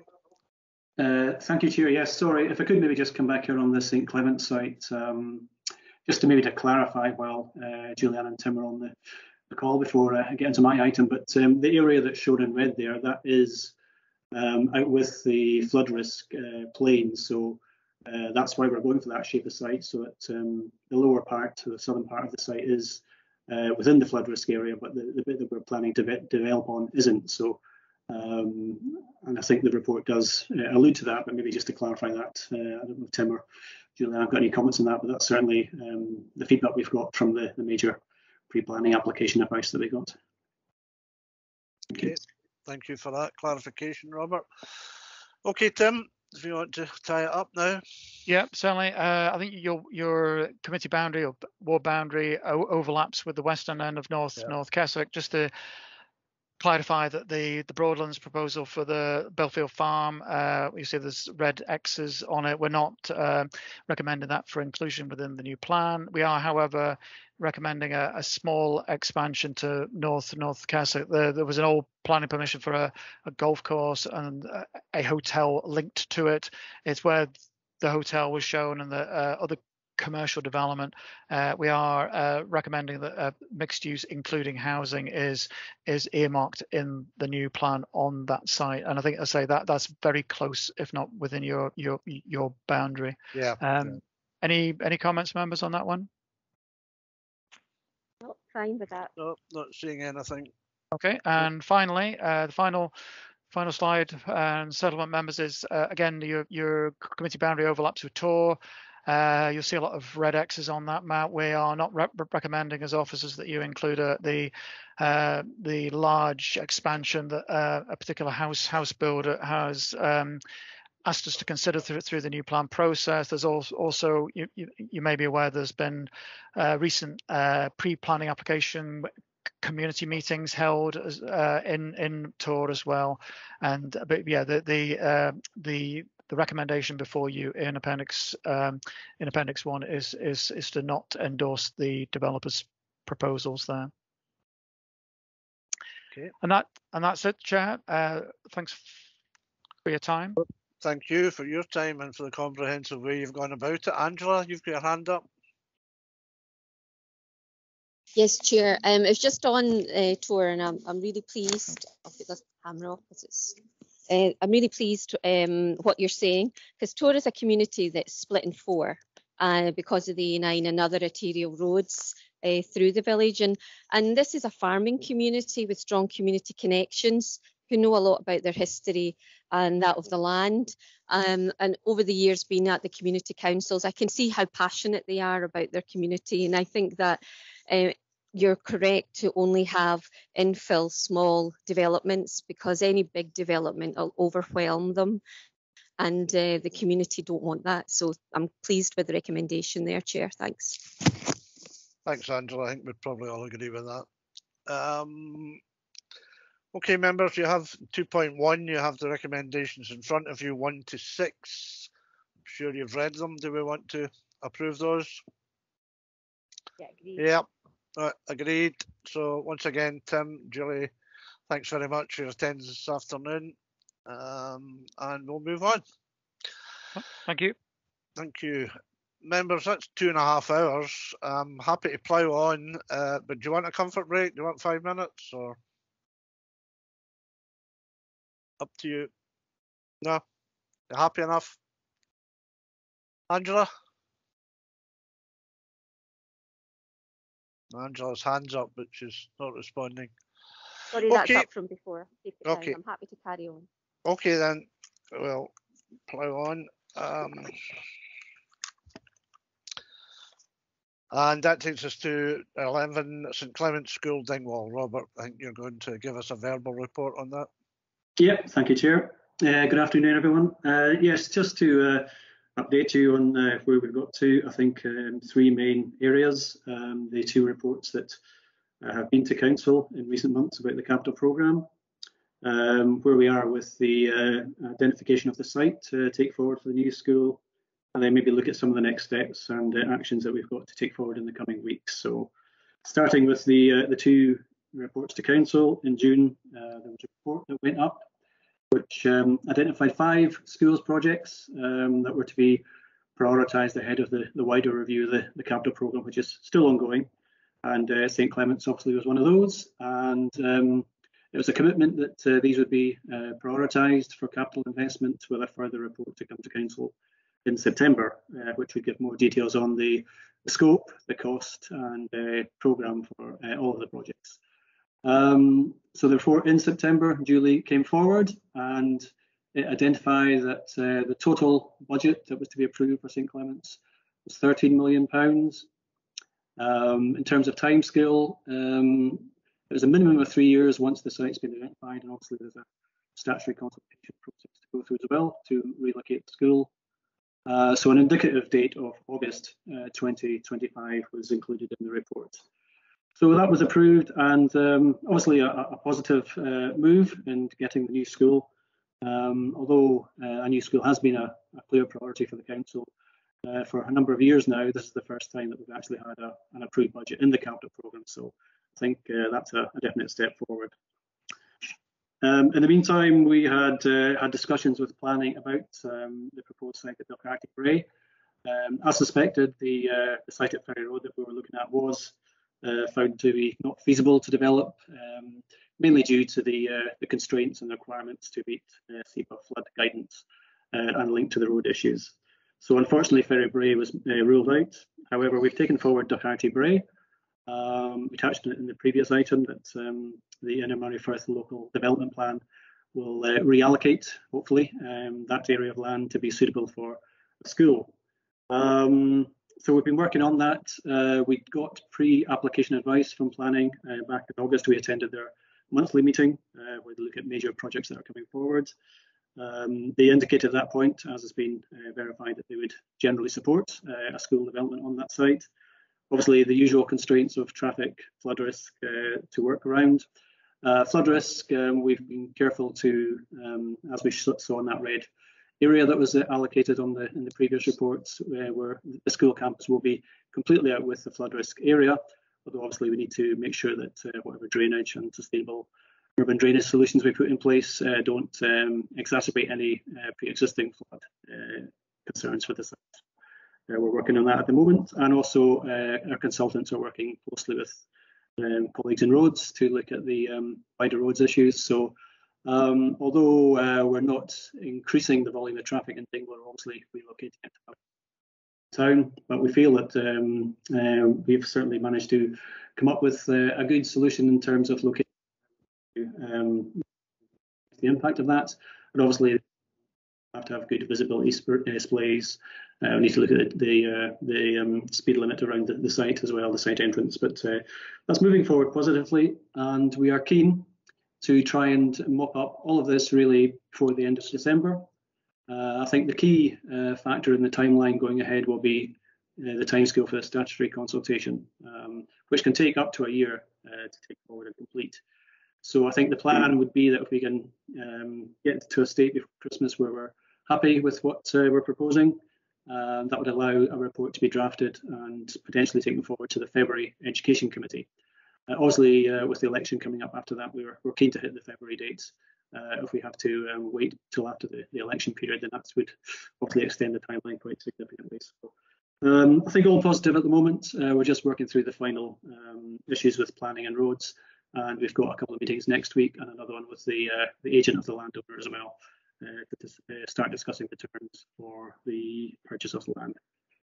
In terms of next steps, members are probably aware we've been trying to set up the first meeting of the stakeholder group. So that would be a group comprising members, parents, staff and council officers and any other committee reps that we think should be part of that group. Unfortunately, the meeting last week was postponed due to non-availability of parents. I've been trying to set one up for this week, but again, I think we're probably going to have to go for next week for the first meeting. But I think it's important that we have a good representation there for parents and members, certainly for the first meeting. So I'll be in touch in due course to hopefully come up with a date that we can all attend next week.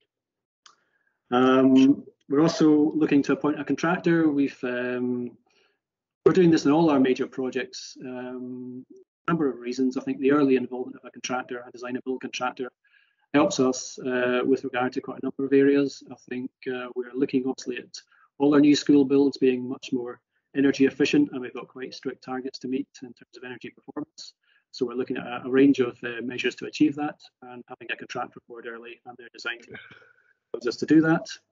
And also in the current climate with tender prices going through the roof, having the contractor report, allowing them to engage with their supply chain, suppliers, subcontractors, etc. That should give us more cost certainty and also programme certainty, rather than going out to tender and not finding out 3 or 4 months before you start on site how much it's actually going to cost. So as I say, that's the approach that we're taking across all our major projects. So hopefully we should be able to make an announcement fairly soon about who the main contractor will be. So those are the dates. I think August 25, as I say, that's what we're working to at the moment. If we can improve on that, we will, but we tend to target an August date for new schools being operational. August 24 is clearly not going to be achievable. August 25 we're comfortable with, if all goes well with the statutory consultation. We will have to carefully consider how the school moves into the new building. Unlike other schools, primary schools or secondary schools, the pupils can't really just all turn up on day one and start using new buildings. There has to be a period of transition. So again, that's something we'll pick up during the stakeholder group discussions. So that's the update on where we are, but happy to take any questions now. Thank you, Robert. Very pleased to hear that the forward planning that's gone into in terms of the contractor, I think that's often been missing with other projects. Members, any questions? No. Well, you know how passionately we all feel about this, Robert. It's good to see it moving forward. We would ask that this becomes regular on our committees, and that you know, if there is to be any slippage in the area up to or the period up to Christmas, if you could keep us notified that as soon as possible, because we mustn't miss the February committee. As you rightly say, it will go into abeyance if we have to park it during the election. So thank you for coming along this afternoon, I should say, and we look forward to having the stakeholders meeting next week. Yeah, thank you. Thank you. Bye. Bye. And then we have the Highland. Oh, sorry, we're invited to note that report. I assume we can do that. And moving on to the Highland Coastal Communities Fund assessment of applications. I'm sorry, I'm not sure who's leading on this. Is it you, Sarah? Yes, Chair. Fiona can't make the meeting today. Okay, well, I'll hand over to you then. Good afternoon, members. So the application being put forward today is from the Dingwall and District Men's Shed. The project is requesting funding support towards laying foundations that will house a social unit and a workshop to establish their craft village. Various aspects of the craft village have already been progressed. However, the need for foundations as described in the application were not understood in the initial planning phase. As you will see from the technical assessment that's been provided to committee, the technical assessment hasn't raised any specific issues with the project, but just to update on my request for further information from the applicant, I can confirm that the project has planning permission in place and a building warrant has been issued. They've confirmed that they do have insurance cover, which is due for renewal in November, so they will forward the renewed cover to me. They have stated in the application that the main aim of the craft village will be to include all and be to benefit of all. The group don't currently have an equal opportunities policy in place, so this has been added as a condition of grant.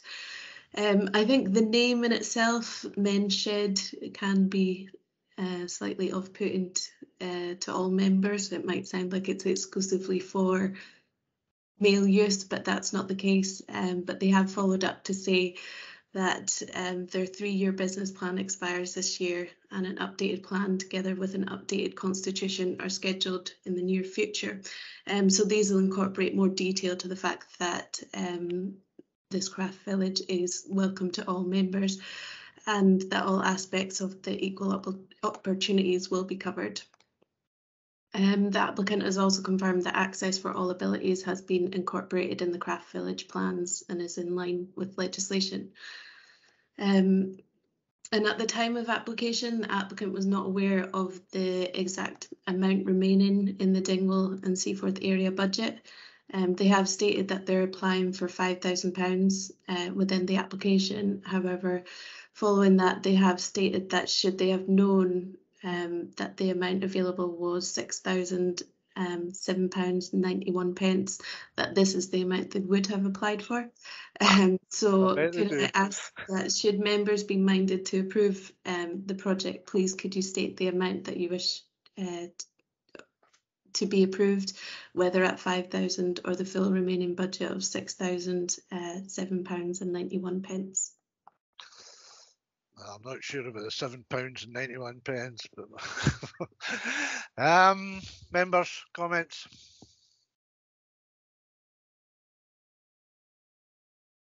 No. Yeah, can I come in, Chair? Of course. Yep. Thanks, Sarah, for your presentation. Yeah, I think it's the name, as you rightly state, is maybe suggesting it's purely a male. And it would be good just to see the updated constitution so that it is available and everybody in the community is available to see it. And I think as well, it's also as well to ensure that it is kept. The premises are kept even during construction as well in a tidy state. There have been 1 or 2 complaints that I've had on where they are, where the men's shed are at the present time. So I think it's important as well that cognizance is taken of that they're keeping in touch with that. But fully supportive of it, no issue at all, and look forward to receiving confirmation of their new constitution and that, and seeing the business plan too. Thank you. Thanks, Alistair. I think you're absolutely right. The condition of the premises and the surrounding area is very important, and it's a nice area down there. Need to keep it like that. So if something like that could be inserted, Sarah would be very happy, and I've got no problem with it. I'm quite happy with the full amount going to them on this occasion. Yeah. I'm not sure if Angela's still with us. Yes, I am, Chair. I was just listening quietly. We know that you might have to leave. I did. It's okay. So are you okay with this? Yes, I would have just gone with the 5,000, but the extra money, because I thought after the presentation from Ron and the Peffrey Way, they could have applied for that. But I think as we're getting near the end of the year, then they can have that 6,000. But I wouldn't expect them to come back next year for funding. I think that's a fair comment. Yeah. Yeah. Okay. Yeah. Does that give you a steer, Sarah? Yes, thank you, Chair. I can add it as a condition of grant that they have to evidence that the site is maintained in a tidy condition. Yeah, good. Please. That'd be perfect. Thank you. So the committee recommendation or invitation is there. Are we okay with it? Agreed, yes. Agreed. To give the 6,000. Yeah. Thank you, Sarah. Thanks for your time. And finally, members, we are asked to approve the minutes of the Dingwall and Seaforth Area Committee held on the 16th of August 2021. Agreed. Agreed. Yep. Okay, well, thanks guys for your time this afternoon. Thank you, Chair. Well, the initial technical difficulties were overcome. And thanks to all the officers for being here, in particular Di. Thanks very much for setting that up, Di. So thank you. See you later, members. Yes.